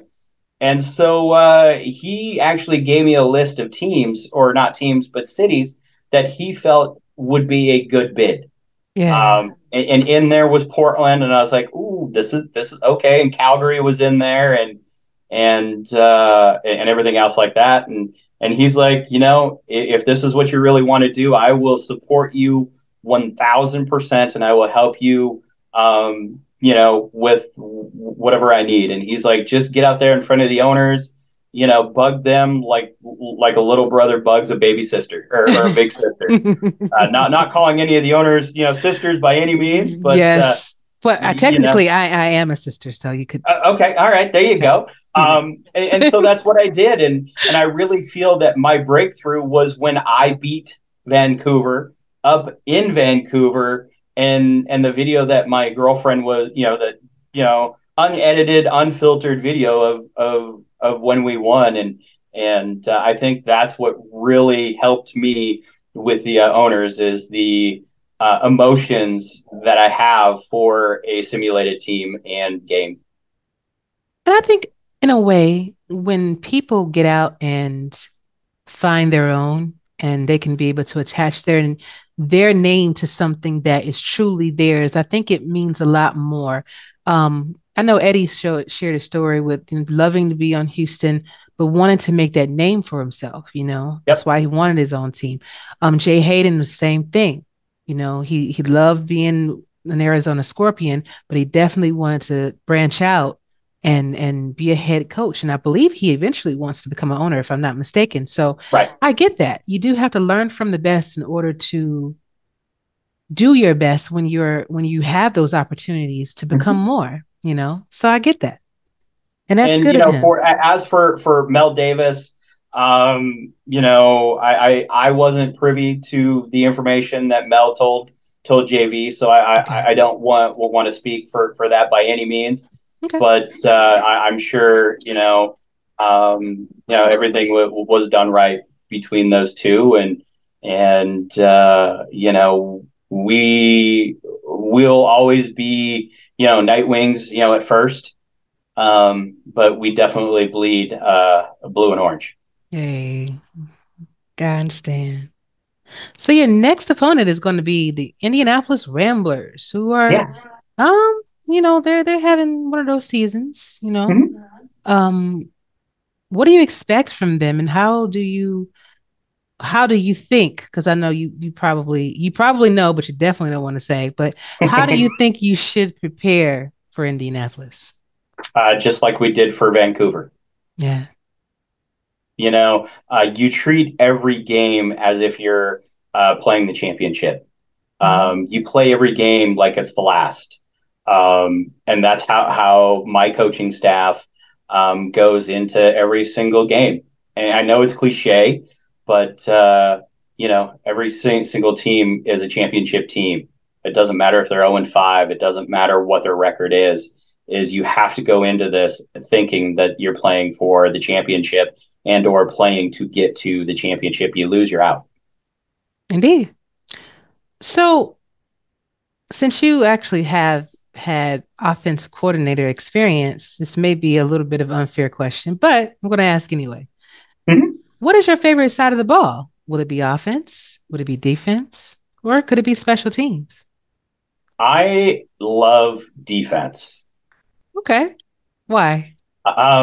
It's just I want to stop those high flying players. I want to stop the Robert Redfords. I want to stop the Christian Browns. I want to stop the Brett Killians. I definitely want to stop.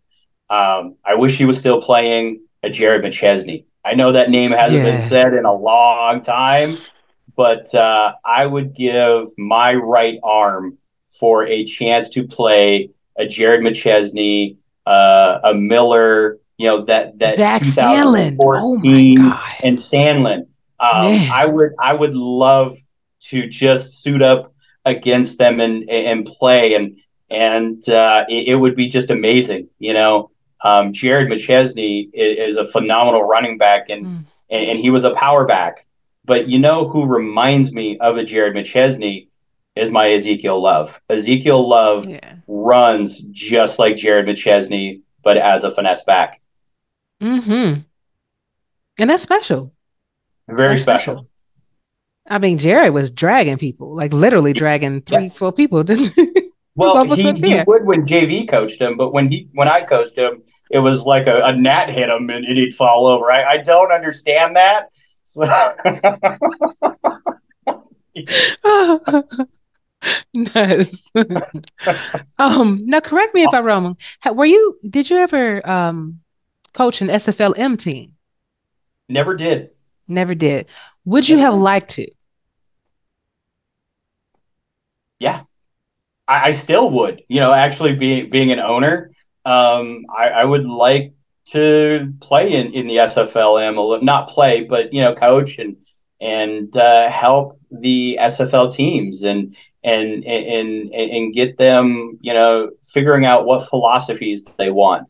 Do they want to be a run and gun kind of team? Do they want to be a West Coast team? Are they solely the Mavericks in the league where they're just airing it out, or do they want to be more of like a Portland team and a true West Coast offense where we're gonna run and then pass and then run some more and lull you to sleep and then throw it over the top. I believe that's kind of what I would like to do is help in the minors in the coaching aspect of how to build playbooks and not giving away Portland secrets by any means, but Mhm. I believe that you can help the minor leaguers in that aspect. Mm. Good stuff, Jacob. Good stuff. And since, it is Valentine's Day, I'm not going to hold you here too long, but I do have just maybe like 2 more questions for you, 2 or 3. Okay, sure. So one of them is, what would the title of your autobiography be? Humble but hungry. Ah, I like it. Right off the top, I, too. I actually have. I don't know if you'll be able to see it. I can send you a picture, but I Yes. actually wear one. I actually wear a bracelet. You can't, but it says on it "humble but hungry." I wear it. I've had it on for about 5 years now, so it's just always been my motto is I'm humble, but don't get it twisted. I'm definitely hungry. Okay, man. I like that. That's actually a good one. And I like how you just came up with it like you already knew. That was If you could have a meal with anyone that's famous or not, that is living or not living with us anymore, who would it be and why? Ooh, one person. It could be 2. Um, all 23 of my Portland Fleet players. Wow. I think you're the first person I've ever said that. Why? Every single one of them. I would love to sit down, break bread with them, and just have a conversation with all 23 of my players all together. In one room. It's nice in our locker room where it's texting or in our voice chats, but just to break bread with every one of my players. Awesome. That's a good answer. I like that. And I know they'll be happy to hear that too. Yes. Um, Looking back when you were younger, what was a silly fear that you had that you no longer have? Wow.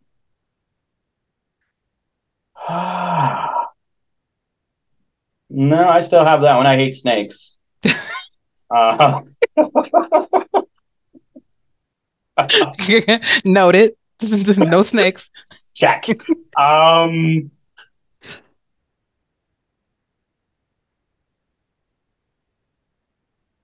I don't know, to be honest with you. I think when I was younger, I was afraid of death. Mhm. You know, Mhm.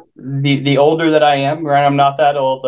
I'm 44. So, Okay. I think I've come to realization that one day I'm not going to be here, Yeah. and I think when you're younger, you're afraid of it. You're like, man, I got so long to live, and now that I'm older, I live every day like if it's my last, and that could be it right there. A And little insight, it's a little deep here, but it's true. Very, very much so. It's okay to get deep on my show. I think that's what makes everyone's shows different. You know, if you want different vibes, you turn into different shows. And I love being able to ask these questions and get these answers because it is an insight to not only the person, but to the members that make up our wonderful community. And people can understand when they watch shows like these why people gravitate to the SFL. Even if they don't play, they still stay. Mm-hmm. And Yeah. this is one of the reasons why. So Yeah. great conversation. I've had probably 5 people on my Facebook friends list say, I need to learn more about this SFL that you keep posting about. And I send them the link and said, hey, check out this, phenomenal, community that I'm part of. Check out the Fleet Games. Of course, I'm going to promote me. That's right. I mean, and I think there was like 5 of them that joined the server just in the last month. And I tell them, hey, I can't promise anything. Just join the server, have fun, and meet a bunch of amazing people. And be careful because you're going to start watching this more than the NFL. And when I tell you, I'm gonna let you go in a second. When I tell you, when I watched the Super Bowl, it didn't hit me the same as it normally would before I found the SFL. Now I'm just like, okay, all right, I don't like these announcers. Like, can we get Cam and somebody else to do this? Because I'm like, I'm bored. I'm bored. Where's the Rick meter, right? I'm a buddy of mine. We were doing something. I'm like, the Rick meter is full. Whatever we were doing, it's the Rick meter's halfway or it's full this way, and I think the NFL should have a Rick meter or a Madden meter. Madden meter or something like that. That would be. I would watch those games, and I find myself watching those games just because of the Rick meter, and I love it when they call Portland games. Because it's it's just the Rick meter, and I tune into the Rick meter. I'm a fan. He needs a shirt. He needs some sort of shirt, that has the Rick meter either full or half or wherever he deems it to be. Or that's right. You could even market it for teams. If it's a full foregoing another team, you could have a logo of the team with the arms holding it back, trying not to get it to go full or, that type of thing. So just having fun with it. Hey, maybe somebody will, take that idea and actually make it. I'll tell you what, if the NFL does do something like a Madden meter, we need to get paid. We came up with that. You got it. Yes, please. So, Ashley, I want to say happy birthday, not to you, but to the state of Arizona. I don't know if you knew that, but Arizona's birthday is on Valentine's Day every year. So happy birthday. Oh, well, I'm glad I came at a good time. Yeah, right? Yeah. If I would have known that, I would have bought a cake, Right? See, so maybe you should tell Eddie, he needs to wish Arizona a happy birthday because he loves them, right? Arizona, Definitely. I love y'all. So, it's their birthday, Eddie, and you can say happy birthday. So I don't know how much love he had. I'm kidding, Eddie. I'll only playing with you.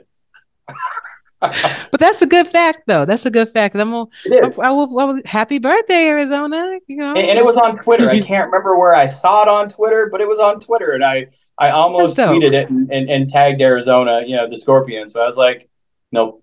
Don't be afraid to tag us. We should, I tag people all the time. With Ashley tonight, and I'm gonna, do my jabs a little bit. And here we are. Awesome. This was fun. Always a great time talking to you, Jacob. I always have a good time with you, brother. Yes. One more thing. Do you have any questions for me before I let you go?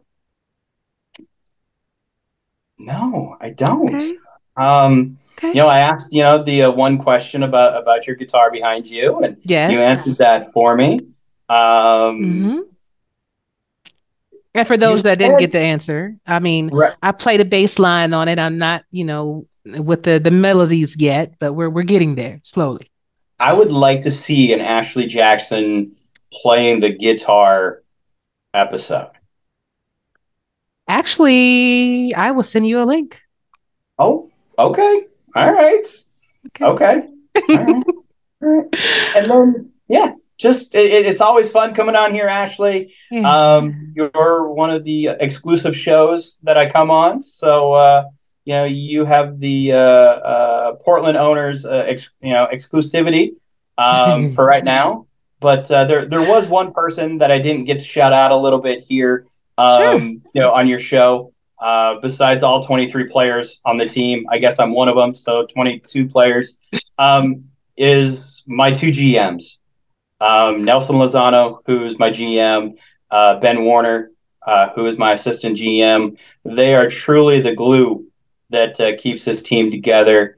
They bust their butts, 365 days out of the year, asking the team, what we can do better, how we're doing. And then, just out there talking to people in general about the league and about Portland. So I want to thank those two from the bottom of my heart, because honestly, without Nelson and Ben, I don't know where we would be, because they are truly the glue that holds the ship together, or the bolts, nuts and bolts that hold the ship together. So yeah, Nelson's the nuts and bolts of my GMs, are the nuts and bolts of what keeps the ship together. And I want to thank them from the bottom of my heart. And, maybe one year, the 23 of us can get together, like I said, and break bread and have a fleet convention. You know what? And that would be lovely. The question is, who's going to pick up that tab? Ooh.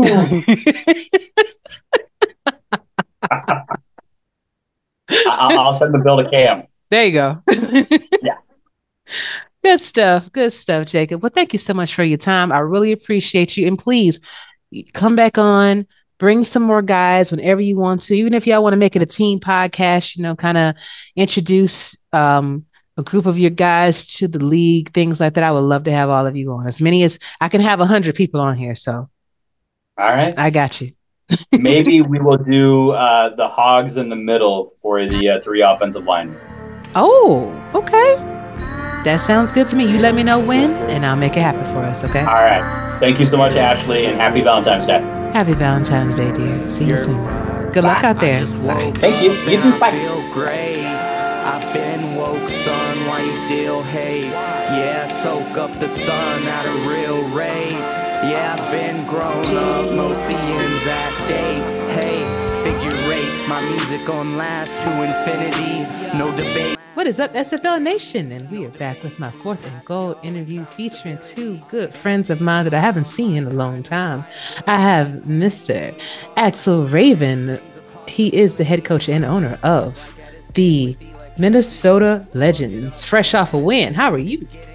Doing good. I want to do a clarification, not head coach, not this season. That is Chris Komisek. I'm the DC this season. I apologize. Handed off the reins. Wanted to make sure he gets the dues. So there you go, Chris. I'm sorry, man. I wasn't trying to take that from you. I promise. And another good friend of mine, Mr. Yogi Barr. He is one of the owners, one of Toes, go to Toes. At the toe of the Alamo City Artillery. How are you? I'm doing great. How about yourself? Doing wonderful. It's good to have both of you back. I'm, like I said, as I was telling you guys off camera, it's been a while, and good friends, good people. Just want to just kind of catch up with you, see what's going on. Sounds good. All right. So, start with you first, Yogi. What's new? What's new in real life? What has happened? Since the last time we've talked? Oh my, a lot. Got a puppy now. Hey, what kind? She's a poo. She's a Newfie poo, a Newfoundland and a poodle. So she's gonna be a big girl. Uh-oh. I think. Oh, she's hiding. I can't get her now. It's all right. She's 7 months old, so she's a handful. Not bad. We just bought a second vacation house at the river here at the Chesapeake Bay. It's a lot of elbow grease. Low cost, a lot of work, but it's gonna be well worth it. Oh man, when you take pictures, Oh You yeah, send them to me and then send me after. I'd love to see the before and after. I got them as I'm going. I got pictures, lots of them. Love it. So we're working on Alamo City. We spent a lot of time rebranding this off season. I've had to fill a few more holes this year. We've done that admirably. We're trying to grow and bring more people in and roles so that we can train future owners probably in the SFL. Now we're knee deep into getting ready for the season 21 also, with all the changes that are coming about. We're all in the books studying everything we can. Indeed.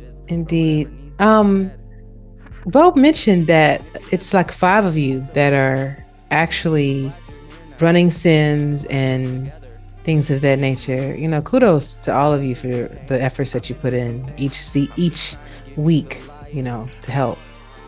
It's a lot of work that goes on behind the scenes that people don't know about. It's a lot. Indeed. Axel, what's going on with you, brother? Hey, yeah, I feel like it's been since before, you know, BJ and I got the team, I want to say even. So yeah, I mean, it's been, you know, we're now season 2 of the Minnesota Legend, and things are going pretty good this season so far. And yeah, you know, in real life, you know, it's been a little bit of up and down of for the winter here. Let's see, I hurt my back and was sort of out of commission for about a month in December, pretty much. So, but thankfully, the week between Christmas and New Year's started coming back. So, and I'm back to 100%, which is great. But I was like sleeping reclined on the couch for like 3 weeks. You know, muscle relaxants and that kind of stuff, just, you know, hobbling along as much as I could. But so I'm glad that's done with.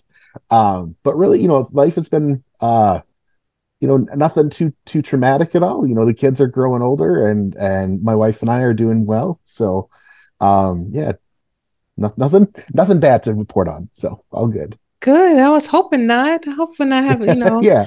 everything goes in the positive directions for everybody, you know. And I think I remember talking to you around December when you hurt your back at first, and you had mentioned that. Yeah.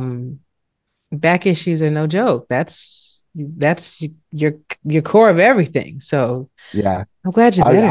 I was talking with like our DMing with like Swole as well, and he was giving me like, these are some great exercises to do.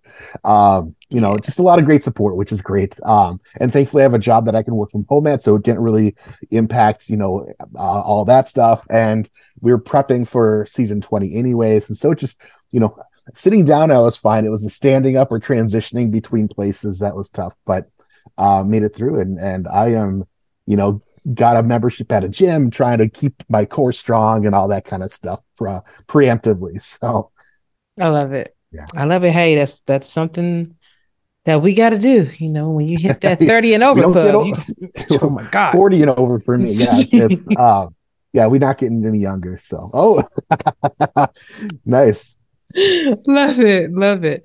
Now, gentlemen, both of you are owners. And Yes. I remember talking to you guys when you first came into the league and having that aspiration of wanting to do more for your team, for the league, and, you know, get your names out there and things like that. And you have. So what is your favorite aspect of being an owner and being a coach or working as a coach or helping your coaches? I'll let Yogi go first. Oh, I was getting ready to say I was going to let Axel go first. I'm thinking right now. I'm trying. Yeah, that's what I was trying to do. Favorite aspect? It's just probably the building of the locker room, the interacting with the people on a day-to-day basis. You know, we're on a 2-game losing streak, trying to keep everybody upbeat. It's a long season. We're at 2-3. We're not happy to be there, but it is what it is, and we've got to go from there. So I would say it's the working with the people on a day-to-day basis is my favorite part. Mm-hmm. Love it.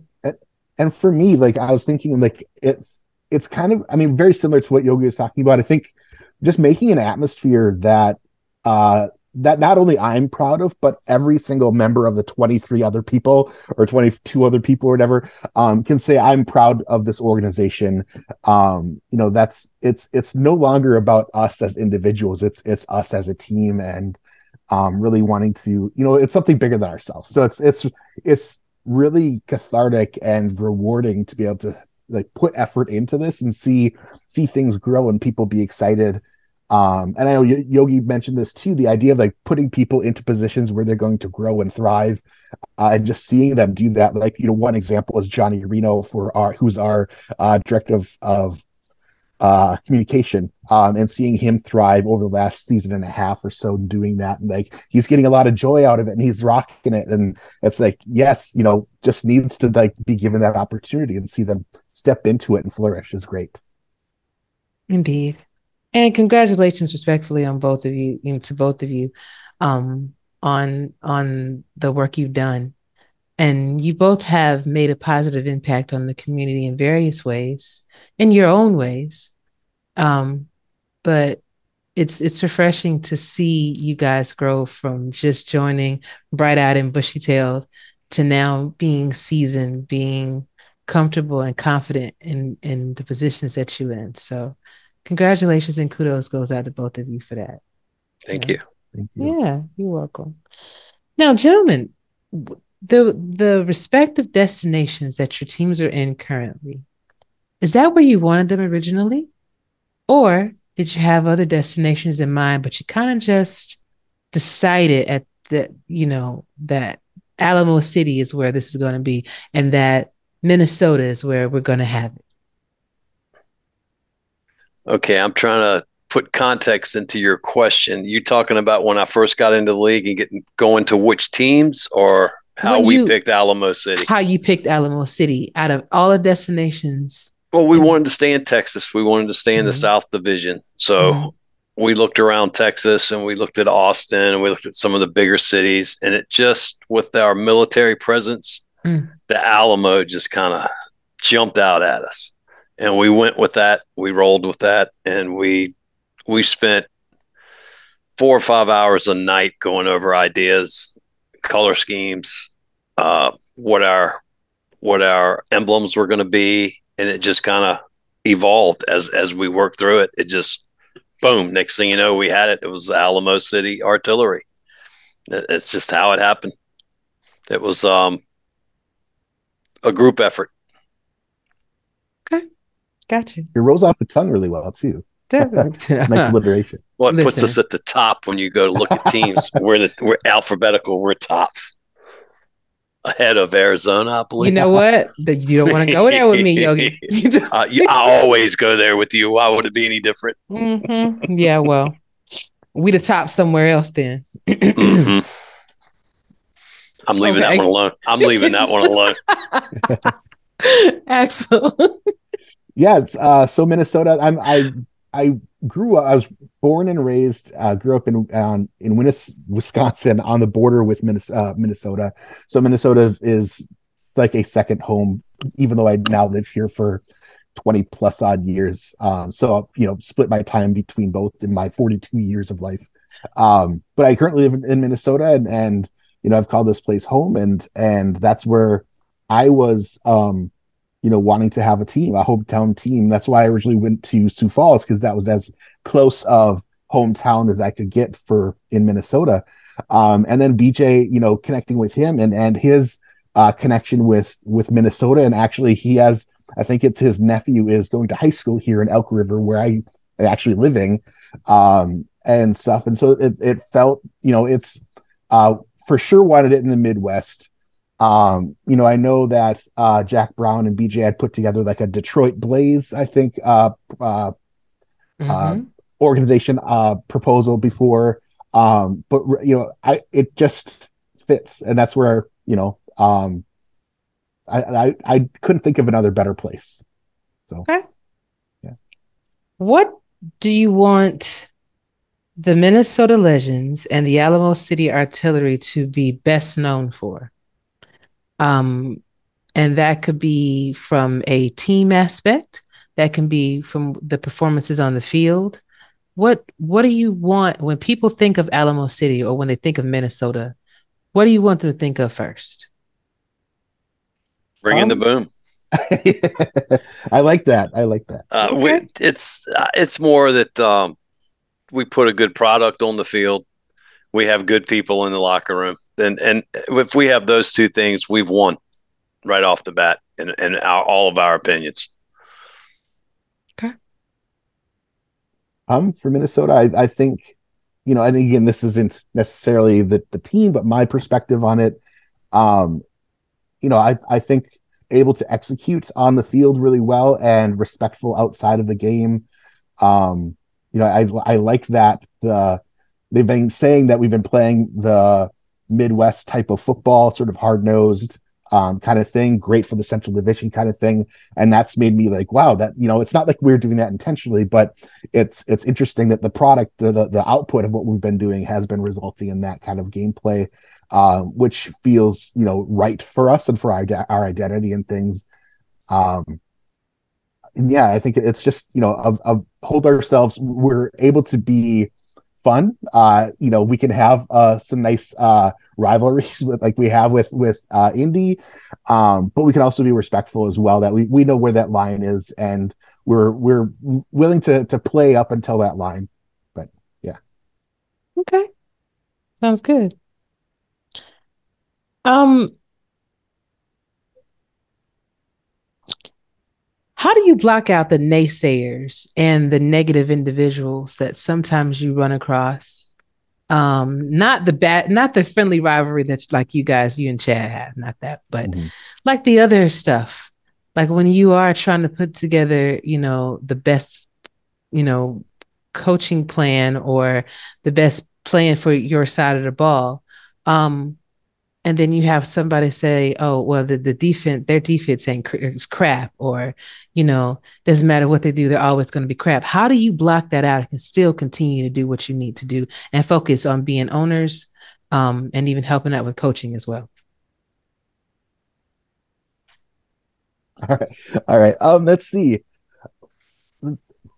So for me, it's hard for me to separate like myself and things outside of like the performance that we play on the field or the game plan and things. It feels like it's because I'm myself and the collaborators, the coaching staff that we have, we're all putting our blood, sweat, and tears, our hard work, our hours of work that we're putting in, where we could be spending with our time with our family and other things, right? We're putting that into this, and no matter what happens on the field, no matter the result, as long as we're trying our best, I think that we're not like giving in, we're not giving up, we're putting forth our best foot, our best effort is huge. But it's also a mental and sort of emotional exercise to sort of separate or compartmentalize, sometimes the result, the big L that you might have suffered versus the amount of effort, being put in, ultimately just coming to the conclusion that really, we did our best. We did what we thought was going to be the best thing for us, and sometimes it doesn't work out. And we know that APF has things we can game plan and perfect what our game plan is to what we're guessing the opponent is going to do, but we have no idea what changes they're going to make or what APF is going to throw at us as well.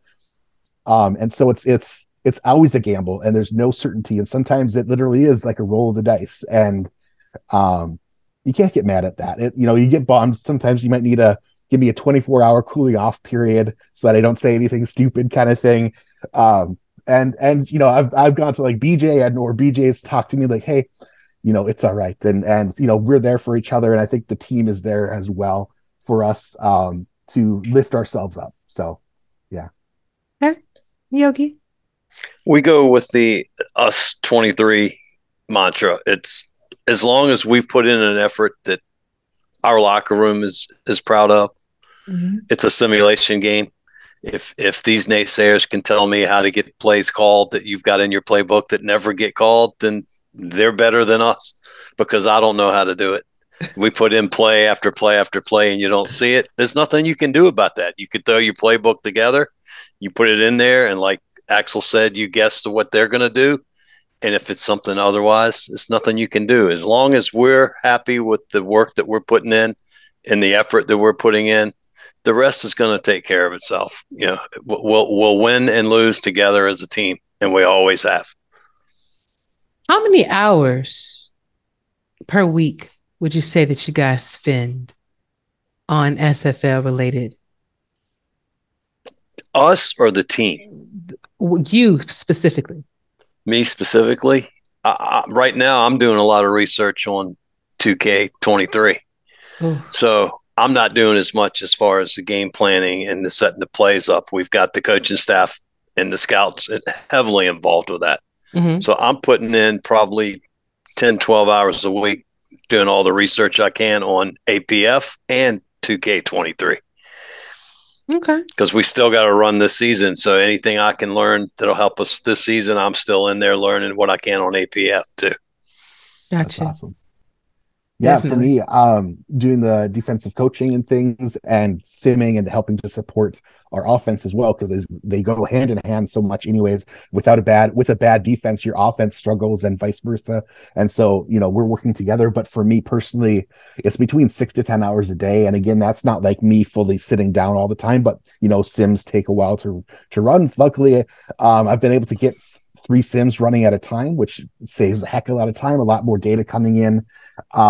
So, but yeah, we're, a sim stops, let me take a look at the results and analyze that and make some tweaks and changes, start up another one, and then I can go back to work and do things, because I, again, work at home, so it makes it a little bit easier. Mm-hmm. I've got my work computer over here, I've got my APF emulator over here, and I can, juggle that in between throughout the day. But yeah, it's a solid handful of hours every single day from when we play Saturday or Sunday and until we turn in the playbook on Thursday, and then maybe we start scouting, come Friday and Saturday. So it's hard to, and I even DM'd you, like, hey, we're on a bye now, so yeah, maybe I should take a day or two break. But but it's hard to step away when we're in the habit, the season starts and you're just go for 14 plus weeks. So it's hard to, if you set it down for too long, you lose your cadence or your habit or pattern.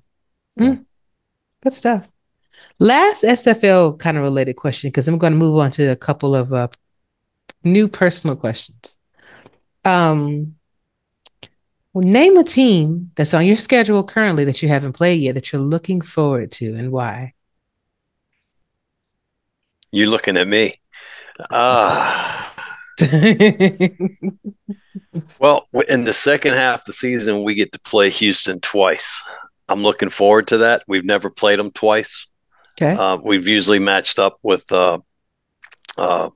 Mexico City twice. But so this is the first time in my time with Lone Star / Alamo City. We've played them twice. Looking forward to it to see where we stand with them. They've found ways to beat us in the past. We get 2 chances this year. I'd like to make the most of it. I'm not going to promise anything, but I would like to make the most of it. There you go. Love it. Love it. For me, it's, I hope this doesn't sound weird or anything. I'm excited to play Seattle. We haven't played them, both expansion teams. I know Ethan really well. We coached against each other in the minor leagues. I really like Doug. I know T to Queen, and met them at the convention. Yeah. And so, I'm just excited. I feel like I have a really good connection with them and that team. So it's going to be a lot of fun seeing, what kind of havoc we can wreak on the field against them. But I'm excited about that. That one I think is the one that I'm looking forward to. Again, less about worry or never beating them or anything like that. But I think it's just 2 friends coming together and battling it out. So. Okay. Why do you stay? Why do you stay a member of the SFL? All the things that happen, all of the times you get frustrated, all the times you like, am I really, but spending all this time doing all of this work and all this effort? Why stay? I'm a competitor at heart. I'll never walk away from something I still think I can compete at. Okay. For me, it's the camaraderie and almost. I mean, I almost feel it's like a family, like an extended family. Like it's, they're people that I talk to every single day on here, whether they're on the team or not, and then meeting new people and seeing, the influx come in is great. Simple interaction, which again, like because I work at home, I don't have a lot of that, so it's great to have a lot of that interaction for me. I can imagine, especially like this is all I see. I need people. Yeah. No? Okay, fun questions. What is something that you think is totally overrated? And that could be anything. Paying taxes. Oh, There you totally. go. I'll take that answer too. That was a good one. Say your favorite movie quote. Name the movie and what's your favorite movie quote from it? And let us hear it. I'm your Huckleberry. What movie? Wyatt Earp. Tombstone. That was Doc Holliday, not Wyatt Earp, in Tombstone. Okay. Great movie.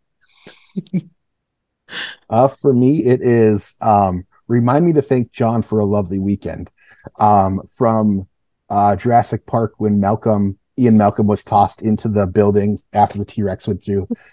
A little quip from him. One of my favorite movies. Okay. Name a game show that you think you could really win. You go on it tomorrow. I could win it, take home the prize. Jeopardy. Oh, okay. Go Yogi. Yes. Let's see. I feel like there was one way back. I don't know if it was like Bob Eubanks or someone was hosting it, like the couples game or something like that, where they're like three sets of couples. Newlyweds. Where they're asking questions. Like one goes out of the room and they ask the other questions. I think my wife and I think we'd kill it at that. Okay. If you had to have one song playing in the background, like as a theme song, every time you walk down the street, what would it be? Axel's turn.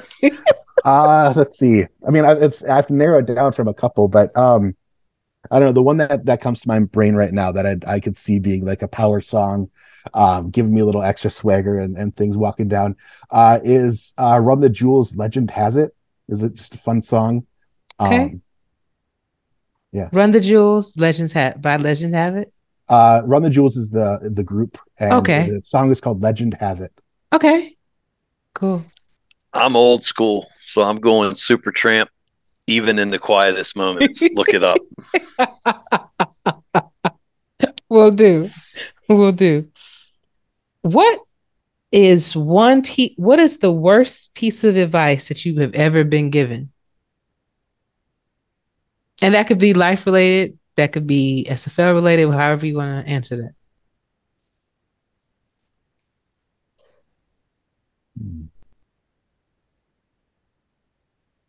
Speak your mind. It's gotten me in trouble more times than once. Yes.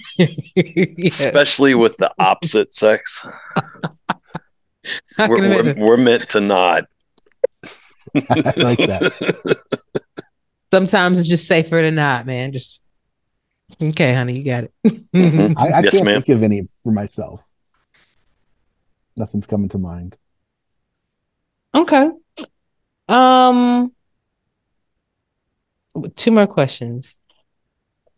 What was something that you were scared of when you were younger that you're no longer afraid of? No, really? Really? Yeah. You're going to humiliate me like that? Only thing I have ever been scared of, and my mom would tell you when I was a little kid, this boy ain't afraid of the devil himself. She was right. One thing. My mom collected porcelain frogs. Okay. They were all over the house. Frog figurines. I used to have nightmares. I'd see a frog outside and I'd jump like it was a snake. Wow. Me and a buddy changed his oil in his car, and he set the pan of oil by his door to the apartment. And the next night I came by and there was a frog in the oil. I took the frog in. I rescued him. That frog was there every single night catching bugs, and I got over the fear of frogs. Oh, that's fantastic. Yes, frogs. I love that. That was good. Axel, what about you, dear? Um, I'll say something. Being myself, I was, trying to, as a kid, as a teen, trying to be someone, that people would like, and um, because I was afraid to show who I was, and for being rejected or judged or that kind of thing, and had a lot of low self-esteem, insecurities, and things, and I think in the last 10 years, come out of my shell a lot more, and am not as afraid to be myself. So, I mean, I'm on here talking to you guys right now. True. So, yeah. True. Because I remember the very first time you were on the show, you were nervous. Yeah. And I told you, man, it's just like talking to a good friend. Like we're just having a beer and having a nice conversation. So, and look at you. You've been out there. You've been running your own streams and you've been doing a whole bunch of stuff now. So it's good stuff, man. Who's the most famous person that you've ever met? And tell us the story of how you met him.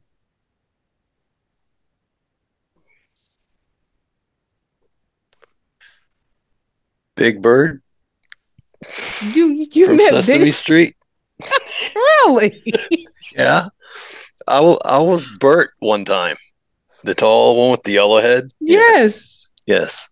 I grew up down the street from Sesame Street, the broadcasting studios and everything. Wow. And they used to hold a telethon. And one night I was working at the telethon and they said, "Would you be Bert for us?"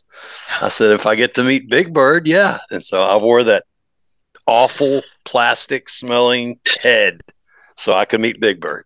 And I was about 15 years old. It was just like, I've met Big Bird. I love it. Love it. Axel? For me, it is one of my favorite singers, Mike Doty, who was a lead singer for Soul Coughing.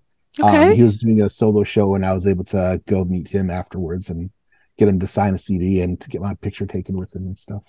Fantastic. See, I love this. I love questions like this because you get a chance to know more about you as, an individual, But my very, very last question is if you can have dinner with anyone that's famous or not, or that's living with us or not, who would you have dinner with and why?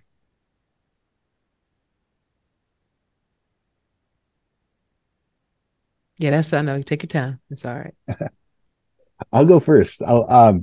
So I'm a big history nerd, and I would choose Hannibal Barca, who was the Carthaginian general that was part of the Second Punic Wars, Carthage attacking Rome, coming up through the Alps and down. Anyways, I'd love to meet him and talk with him, and find out more his stories about all that kind of stuff. Wow. I actually remember what we learned about Hannibal.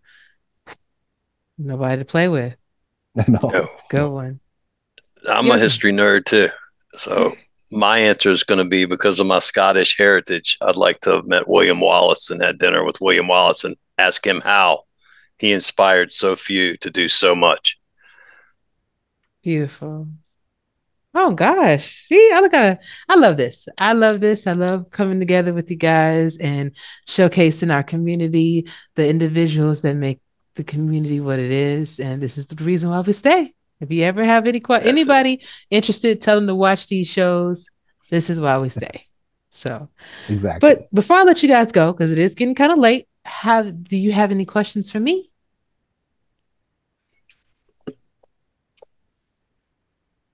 What number show is this? This is 255. I knew you would know. So 255. Huh? Gosh, I better know.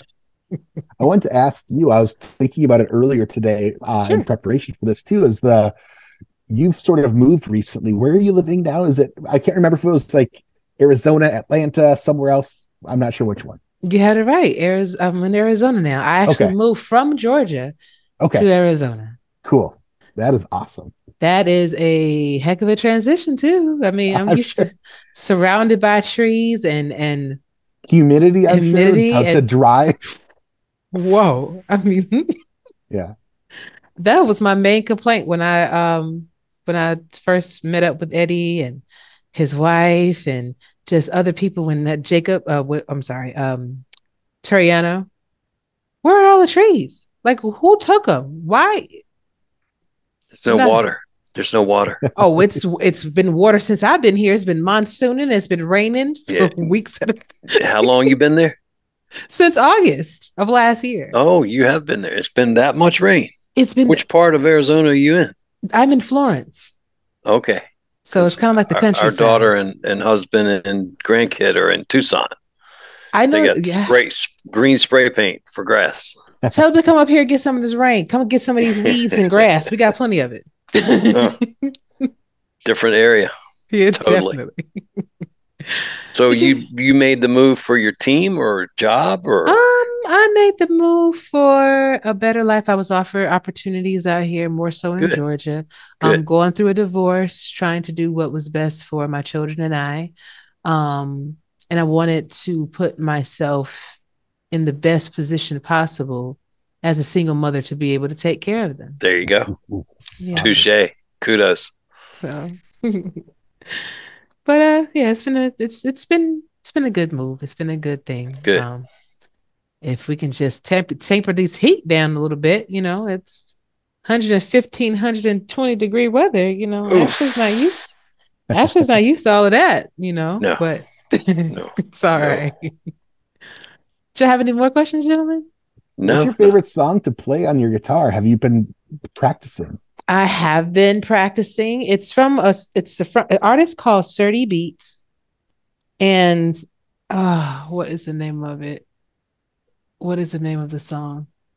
I can hear the melody in my head and everything because I normally play the bass line to the songs. That's how I kind of learn. I learn from the bottom up. Nice. And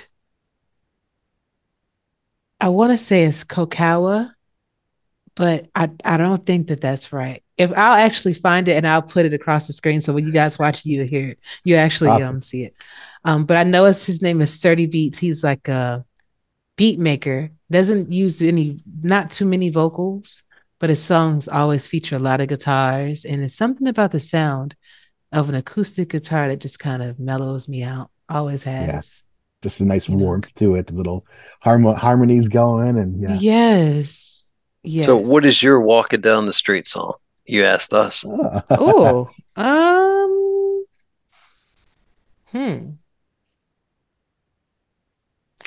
It's I was gonna say "Staying Alive" by the Bee Gees, but when his heat is just you're trying to.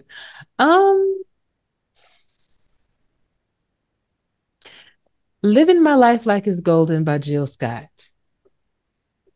And if you if you take the time out and read the lyrics to the song, basically kind of encompasses what is happening and the transitions that you go after you having a difficult time, how you appreciate life and how you treasure it like gold.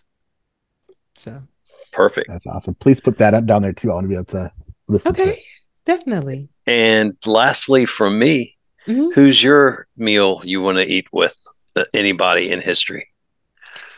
I would like to have another. I would actually say two. One was Michael Jackson. I love Mike. Despite all of the turmoil that people tried to get him involved. What a talent. He was loved, and you could see the love from people, how much they really cared about him all over the world, not just here. Everywhere. And I always wanted to emulate that. I always wanted to be able to affect people in a positive way like that, Besides, I always wanted to marry Michael Jackson since I was 5 years old. I married A. Jackson. It wasn't Michael, but it was, that close. And my dad, I would love to have another meal with my dad because I lost him. And to be able to have one now and for him to see all of the positive things that I've done that he was asking me to do, the whole time. Right. To just show him that I listened. Just buried mine at the end of December. We lost him, and I had a lot of meals with him the last 7 years. So it was a beautiful thing. I had no regrets when he went. Spent a lot of nights with my dad. It's a beautiful thing, man. And my condolences, Yogi. Thank you. Yeah, he's in a better place. Indeed. So is mine. Yes. So fun stuff. I usually don't answer too many questions. Every time I ask that question. You don't always have Yogi on either. That's true. I might as well just... And we have to change that, by the way. Don't take years to come back, both of you. Okay. But I can't let you go without giving you the last word. So that could be a song, a poem, or just a simple shout out. And Axel, the floor is yours. Sure. All right. Let's see. I don't have a song. I don't have a poem either. Dang it. Let's see. I'll just give a shout out to my team, the Legend. Great job this season. Keep it up. Everybody rooting for us, all the fans, everyone in the league. Thanks for all the support that everybody's offered us. And we hope we do everybody proud. Indeed. Yogi? How about a joke? Sure. Okay. Guy runs in the bar, runs up to the bar and tells the bartender, pour me 12 beers. So the bartender pours him 12 beers and he just starts slugging them back. And the bartender's like, wow, man, you're drinking those fast. And he goes, well, if you had what I had, you'd be drinking them fast too. And the bartender goes, well, what is it that you have? He goes, 75 cents.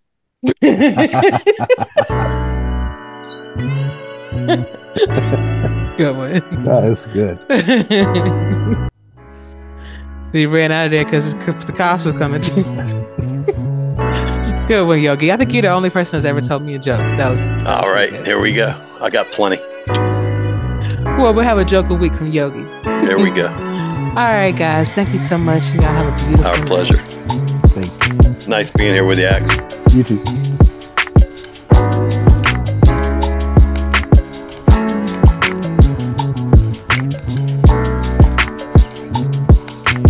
What is up, SFL Nation? And we are back with my fourth and goal interview featuring a good friend and an old coach of mine, Mr. Dion Hawkins. He is owner, excuse me. He was my former owner, but he is the current owner of Tulsa Desperados, as well as coach. You help out with coaching over there, don't you? A little bit. More. You don't do it at all? I ain't doing nothing. I love it. All right. So he just sitting back, letting everybody make the money for him. Cool, calm, and collected as usual. How you doing, Dion? I'm good. I'm great. Living the dream. Indeed, man. So got a few questions for you because it has been a while since you've been on. I don't know why y'all take forever to come back. You gotta ask. Well, I gotta ask, man. You gotta ask. You better bring yourself. I don't be happy to say. Don't nobody care what I got to say. Yeah, I do. I don't know if a lot of people that are new may not know this, but Tulsa, Dion gave me my start as a quarterback. If Dion didn't pick me up, more than likely I was going to go as probably a tight end or a defensive end at Atlanta, but Dion paved the way to the player that I am now. And I wanted to thank you for that, because if you never put it in my head that I could be something more, actually be a leader for a team, because that's something I never thought that I would ever do, I probably wouldn't have done it. So thank you for that. Of course, you're welcome. You deserve that. I seen you putting in the work, and you can be a leader of all people. So, of course. Appreciate it, man. So tell me, what's been going on with you? What's up? New life, real life? Mr. Merritt now and babies now. How's that? It's crazy. I still can't believe my damn self. Yeah.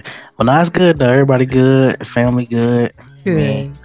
Got a bigger house now. Seem like every time I hop on your podcast, we be on the move somewhere. So next time it'll probably be 2 years from now, and we'll be somewhere else that time. So, but no, everything good. Family life.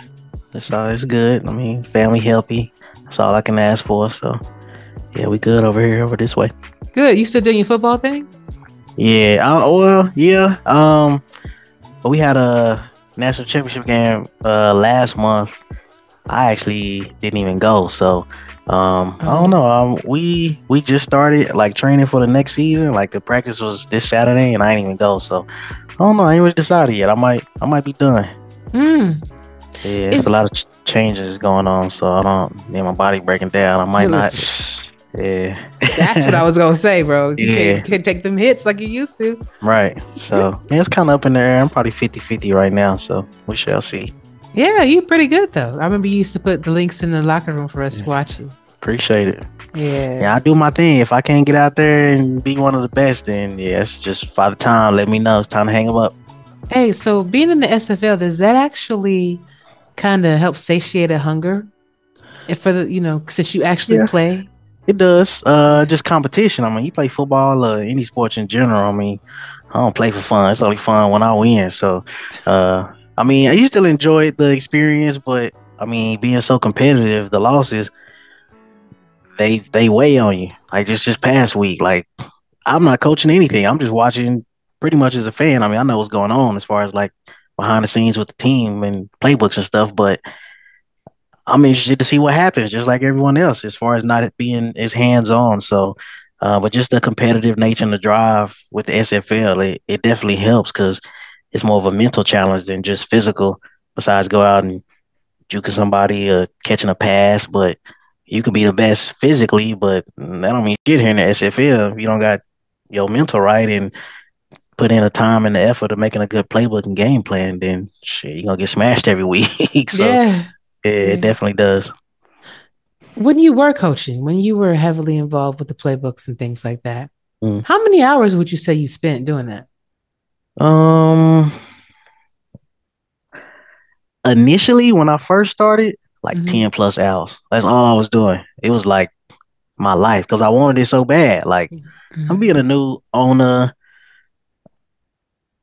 You want to prove yourself. So, and some of these guys, like, they've been playing the game forever. I never played all pro when I was a kid. Like, it was mad and I didn't know nothing about all pro. So I had to acclimate myself. So I was heavy into the playbook. So I would run, I don't know how many sims, Xboxes. I didn't have the damn, I can't even think of the name. I'm having a brain fart. But like the computer and stuff. So I was just doing everything off the actual console. So the emulator.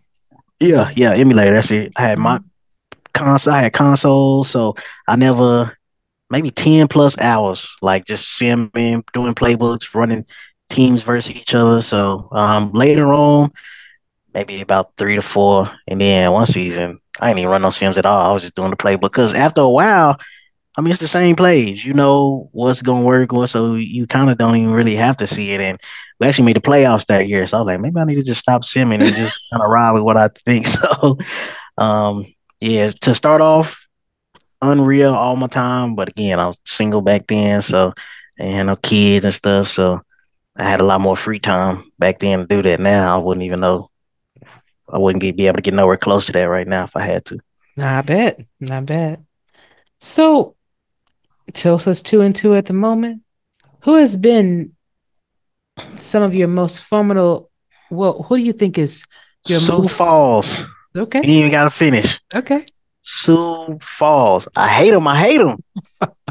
Nah, I got all respect in the world for Sioux Falls and their management, but they've had our number since I've came into the league. Like, I don't know what it is. Like, just this past week, we lost to Sioux Falls. We dominated the entire game. My staff had a perfect playbook, winning the whole game. You think we should be about 20 or 30 points. Like, if you just watch the game and the game flow, like, okay, this is our game. Well, somehow we tricked it off at the end. We threw 2 interceptions at the end. JQ looked like the best quarterback in the world the whole game. I think he had only a few completions. And then we marched all the way down to the red zone twice and threw picks in the red zone. And then they came back and scored and won the game. So it's always Sioux Falls. Even the year the Sioux Falls was trash, they only won like 2 games. We was the game that they won. So all respect in the world for Sioux Falls, but no matter what we do, they have our number for some reason. I can't explain it. So yeah, definitely Sioux Falls. I hate playing against them because no matter what happens, they just have our number. I think if we played 12 or 13 times, I think I may have beat them twice. Like through my entire SFL career, like with the Desperados, it's crazy. I want to say when I was with you guys, I know one time, yeah, we definitely lost because AJ Levy put a meme in my DMs, Yeah, and it was hilarious, but I was pissed at the same time. And I think one year we won. yeah, You yeah. We beat them know, a few times, but yeah, like I got you. They 80, just 90% of the time, they just I don't know what it is. They got our number. Do you guys don't play twice, right? Mm, shit, I don't even know to be honest. Well, I I was gonna think ask. Okay, go ahead. I don't know. I had to look at the schedule. No, we play Indy twice. Okay, because I Yeah. was wondering who is the team that you look forward to playing because you just know it's going to be a really good matchup either way. Mm, whoever we got next. So like since Oklahoma City left, we don't really have like an in-state rival or true rival. True. I mean, shit, Arizona, but we only play y'all every 3 years. So, oh yeah, we don't even got no rally. So I hate everyone equally. So I don't discriminate. Gotcha.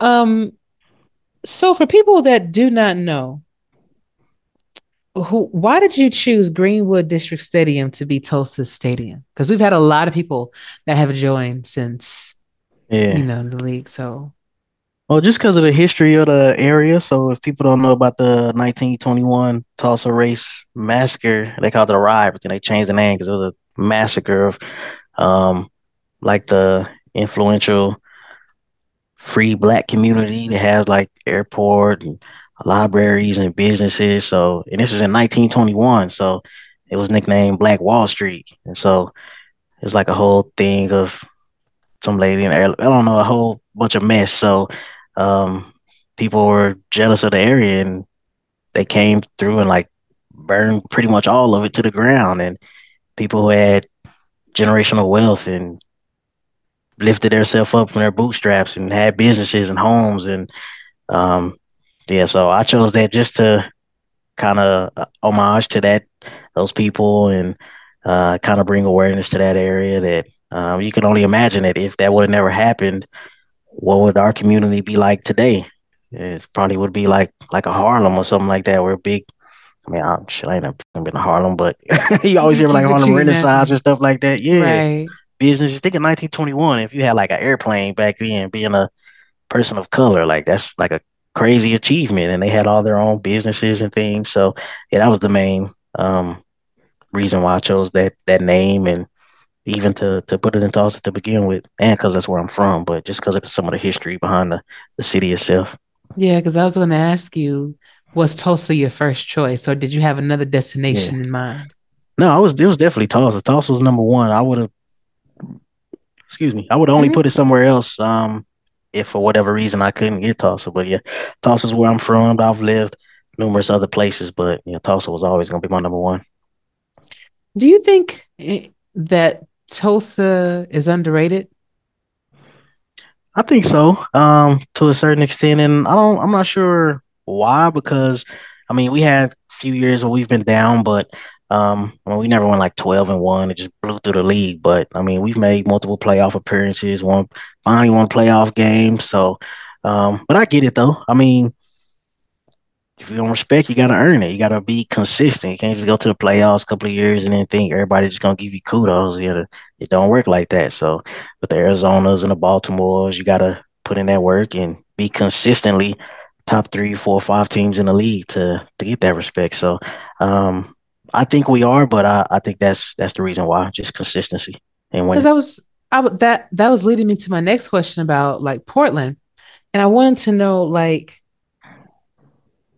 why do you think like you and teams like Portland that do have significant strides, that do have players that are making significant strides and breaking records and things like Mhm. that. Why do you guys think that they go unrecognized at times? That's a good question. To be honest, I'm frankly, I'm not even sure.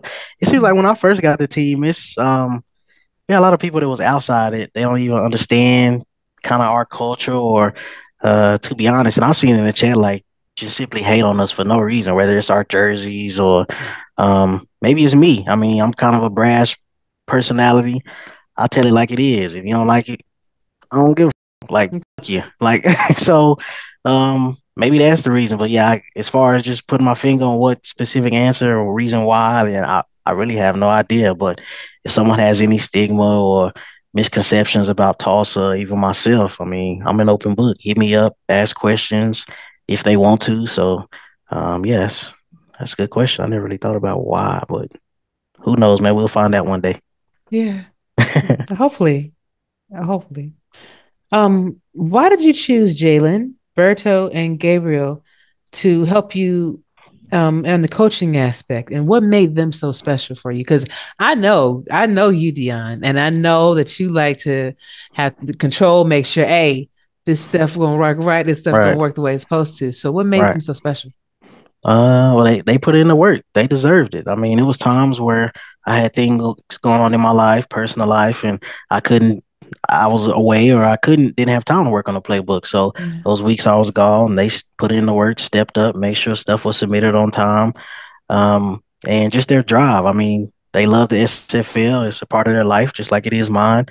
And they deserve their opportunity. So, um, I'm actually enjoying being hands off, and I know, and the SFL and having a team, being on yourself, like that's your baby, that's your creation, or you're part of ownership, and it's tough to let it go and let the reins have someone else have the reins. But I mean, they've all been, with the exception of Gabe, they've been Tulsa through and through. And now Marco, he's came on with us. So Yeah. drafted Berto, drafted Jaden, and I didn't know them fools from Adam when I first met them. But I mean, just talking to them, knowing their passion and what they would like to do as far as their SFL career and goals, it was just time. They deserve it. And they put in the work. Just believe it wasn't just given; they earned it, and I have full trust in those guys to do the best that they can. So yeah. Yeah. Okay. How do you block out the naysayers and the negative when you do hear that? Like when you do see people just hating on you for no reason. How do you block that out and just be like, you know what? Forget y'all. I know what we got. I know what we gonna do. Yeah, I don't ever really let that get to me, but if I see stuff, I do say little snipey comments. Shit, I might be like, "Oh, f y'all" or something. It's all in good love and fun and stuff. Like I don't have nothing really against a lot of people in the SFL, but Yeah. I'll talk shit, be like, "Fuck you," but I don't really mean "f you" in that way. It's all in love and fun. But yeah, I don't really let that affect me. If it's something that's not too personal, I'll just ignore it and let it ride. Cause it's like ESPN or Fox, they do all these little banter, and somebody got to be the bad guy. So I Yeah. don't mind if it's us. Okay. Okay. What is the most important aspect of being an owner for you? Just relationships. I mean, at the end of the day, we all want to win. It's a game, a competitive game, but I want everyone to enjoy the SFL experience. So even if it's not with my team, everyone has different aspirations. Like when I first joined, I wanted to be an owner. I only made a player because I wanted to own a team one day. So I worked my way up. So like I love that I'm able to give opportunity to the next person and help. Like we got Philly Collins. He's one of our coordinators now. So I know he wanted to get into coaching. So we had a couple of seasons building him up, working with him, and he was making playbooks on his own. So now I'm able to give him that opportunity to fulfill one of his dreams of being a coach. So that's why I do it, helping people out, and it's not just for yourself, it's giving other people the opportunity. And whether a player, someone like Douglas Brown, he might not have been a running back in real life, but now he gets to live out his dream of being a star running back. So just seeing satisfaction from other people and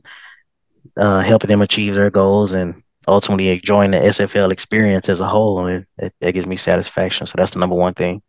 All right. Good deal. Will your wife and your son, well, first of all, do your wife or your son have a player? And would they ever join the league? Yeah, I've talked to my wife about joining the league. So she said she was last season, but she never got around to it. But they have generic players on our team. So my Okay. wife is our backup QB. She has been the last few years. I had to go change her last name because it was young before, and now it's Hawkins. and and then my son, he is our backup tight end. So he's out there as a number two. Because now we only have one tight end this season. So I made him one of our backups, just the name and shit. Okay. Yep. He loved watching the games too. Every time it's SFL, he be like, "Hey, football." He be running back and forth.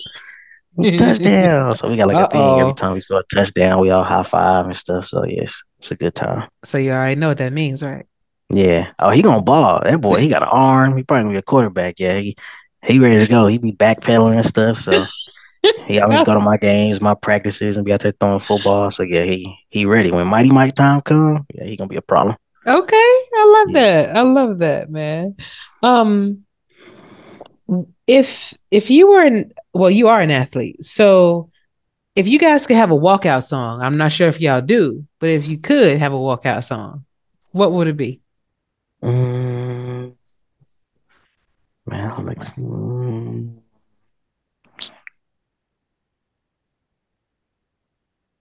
hmm.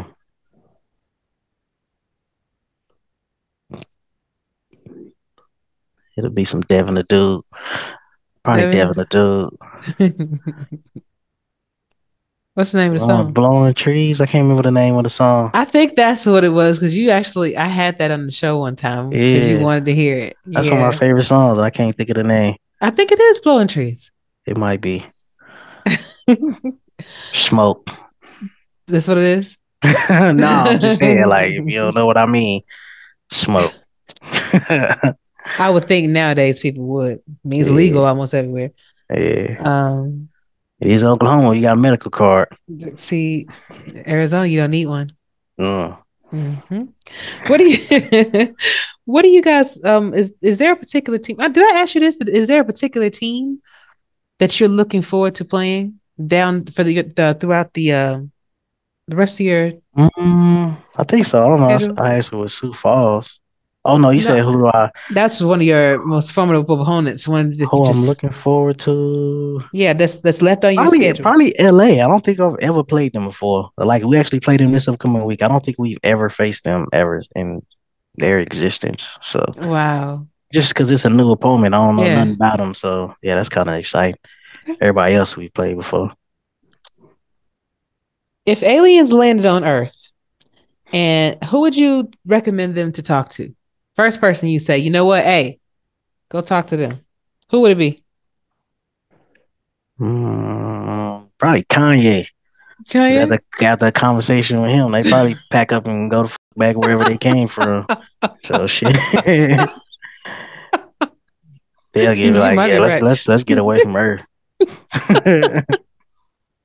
Oh, crazy. Nuts, man. All right. So what would the title of your autobiography be?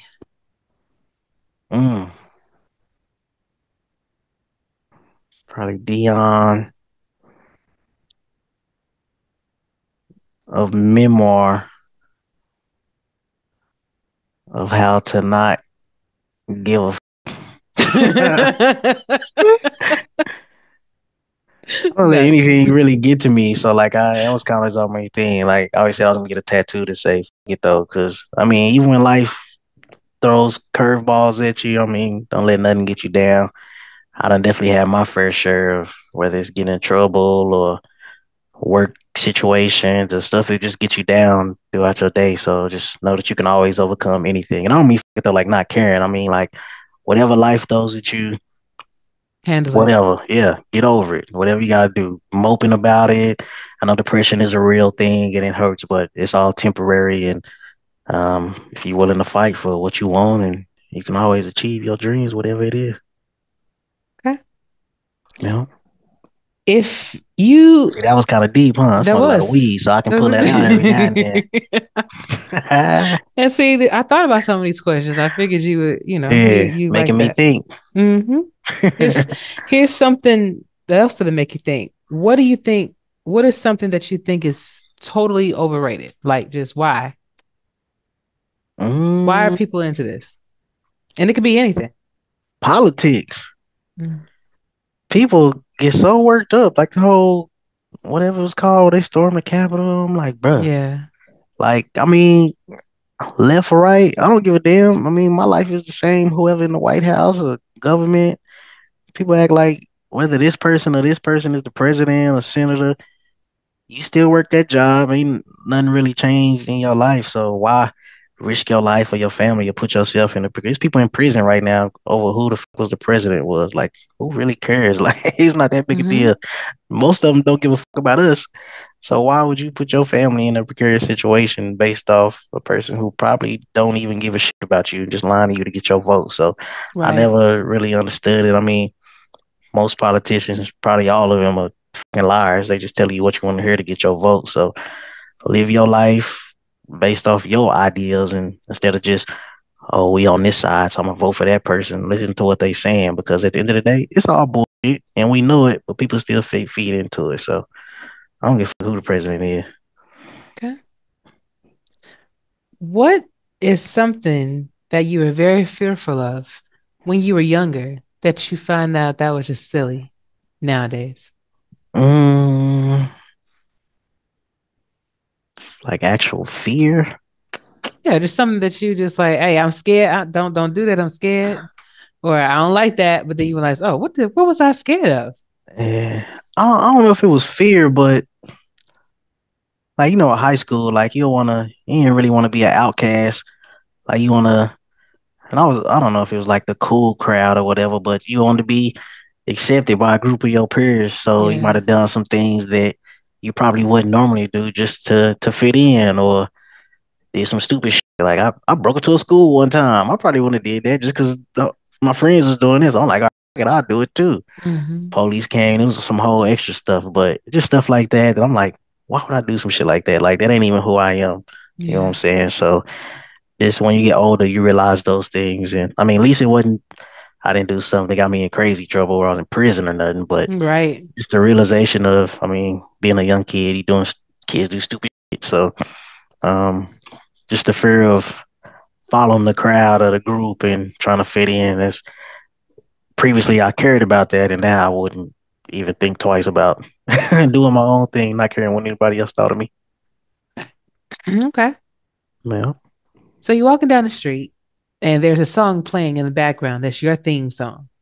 What is it? Getting blowed. That's what it was. That's the That name of give that song. It just came to me by Devin the Dude. Okay. Well, All right. What has been the best day of your life so far? when my son was born and getting married, I mean, that was a crazy experience. I never thought that would happen. It was surreal. It was like my wife was walking down the aisle. It was like an out of body experience. Like I ain't cried, nothing. I ain't no Mark, but you know what I'm saying? I damn near did though. Like I don't know. I was like, I was physically there, but mentally I was in a whole nother place. I'm like, is this really happening right now? Like, is this my life? Like, I was happy. It was a good out of body experience, but I was just like, I was in shock that this was my wedding, all of this stuff, and all these people here for me and stuff. So that was, and then I was just happy it was over because getting married is a whole nightmare. that, Money and that making, planning. yeah, stuff that I don't give two fucks about. Is that going wrong? People worry about the food in the cave. I don't care about none of that stuff. So yeah, but yeah, that and my son and children. Love it. I Mhm. would say if I was going to get married again, I would definitely do it like on a beach or something. Just Yeah, something that's just something kind of intimate. You don't yeah, have to go and have a big church and spend all. No, right, right. it's y'all at the end of the day. But I'm happy for you, man. I'm really Appreciate it. happy. And she's Appreciate it. very beautiful. Met her during the convention. Thank you. Um, really happy that you're happy, man. Last Yeah. question for you is if you can have dinner with anybody that's alive or not, that is famous or not, who would it be and why? Mhm. Well, that was my grandfather. He passed when I was younger. So, um, what you would do to have another chance or another moment with someone that was influential and that you really loved in your life, and he was influential in mine and kind of helped me be the man I am today and put me on the right path. So yeah, if I had a chance, I'd trade a lot just to have dinner with him again. That'd be pretty neat. Love it, man. Love it. Well, this Yeah. is a great conversation. Do you got any questions for me before I let you go? Nah. Okay. No. Well, so probably not. But so when you left, when you left Tulsa, did you maybe not the decision itself, but did you regret how that all went about, that whole situation? Yes. Okay. I think that everything could have been done a whole lot differently. Yeah. I think that I should have said something to you sooner. And even though I did want to definitely play for, help Eddie out and things like that, I just think that the way that I left could have been different. And I think that the way Kanye left, I think we both could have did things differently. Now, I don't know how he feels about that, but hindsight is 2020. It is.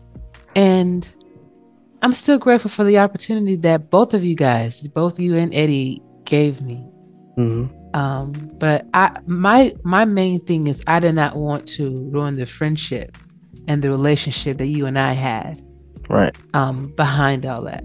Because I knew you were pissed. I knew, and even when I finally made the decision, and it took a lot for me to tell you, Dion. Like, I was literally crying when I was telling you because I knew how much I meant to you as a player and what I was doing, and even how I even came into the league and you were the first one that offered me a real position, And then the uncertainty of like, did I make that choice? Did I make the right decision? And how you would view me after, So, but yeah, I get that.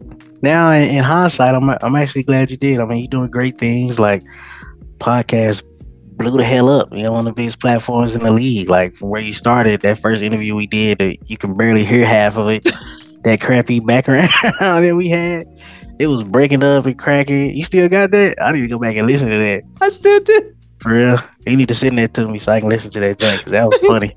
We didn't know what the hell we was doing. I remember you asking, like, should I do this? I'm like, yeah, fucking let's do it. Let's see what happened. And now look at you in HD, 4K and shit. But it was good. It's a good experience. So yeah. I will always say, that Tulsa, you're always going to be in my heart. Corey, freaking Nate, when you had oh my God, Espen, oh man, that was some good times. And sure. I remember even the times that we did Lost, we just always had fun. And I still got a t-shirt that he gave me that y'all so it's good though. It's good that you move on, and you've moved on, and you've acquired a whole group of people that's down for you. JQ is a bomb quarterback. So you're doing good. I always say that we like the Dallas Mavericks of the SFL, because we got people that done came to Tulsa and now they doing great things, and I literally don't have room for them. Like Jason French, people. Y'all had Mello. There's people that done came here and now they doing their own thing. So glad to see it. I can be a start, and we can be a starting point for people getting their opportunities. You cultivating greatness. That should be your motto. Well, looking right.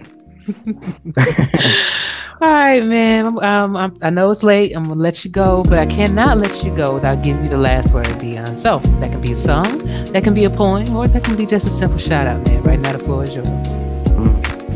No about no song. Fair East Side. No, I'm just playing. I can't see you. Look, what the damn. I always say the same thing every time you do that. Shout out to the league, SFL. So I figure I'll give you a note and a half this time. So that's all you get. I appreciate it. I wish you would have waited till I started drinking, though. You can carry it till where you want to, man. Maybe next time we go to convention together, we can do some karaoke. Then you can show me what you really got, sing some Usher or something. That ain't gonna be nothing nice. People gonna be running out the room. Oh man, good stuff, brother. Good luck to you guys for the rest. Appreciate of it. Me too. Make it to the playoffs and make it beyond. And I'm hoping that we see you guys sometime soon. Yep. Okay? Same, ditto. All right, brother. See you soon. All right, later.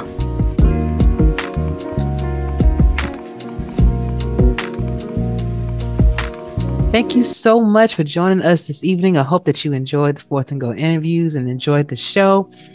Special shout out goes out to Tom Welsh, Jacob Bouvette, Dion Hawkins, Axel Raven, and Yogi Barr, and especially Diggy. Thank you so much. Hey, you have any words of wisdom or encouragement for the people tonight? Words of encouragement? Mm-hmm. I know people have their own lives. I know people have busy schedules, family, work, all that good stuff.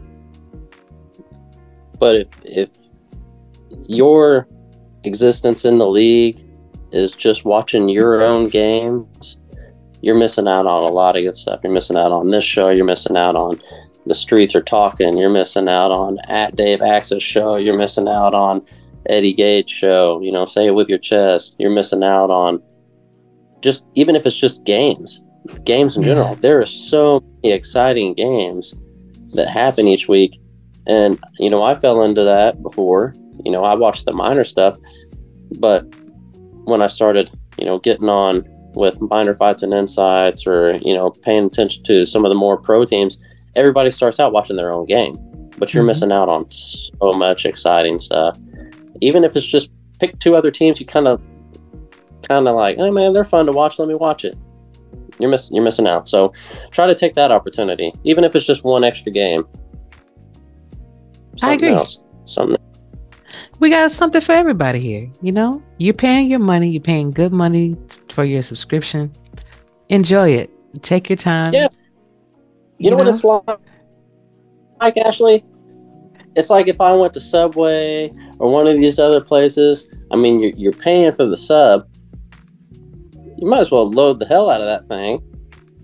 That's what I'm saying. Spinach, olives. I mean, everything. I don't want that thing to shut. If I'm gonna pay that, I don't want that slice of meat with some, sauce on there and close it. No, if that thing can't hardly shut, I didn't get my money's worth. That's right. Don't put ice in my drink either. Don't put ice in my drink either, because I want mine filled to the brim. I'm gonna get my buck's worth. So there you go. That's right, Diggy. You tell him. But listen, we cannot wait to bring you another show next week. But until then, y'all, stay safe, treat each other well. Diggy and Striker, we're out. That was good.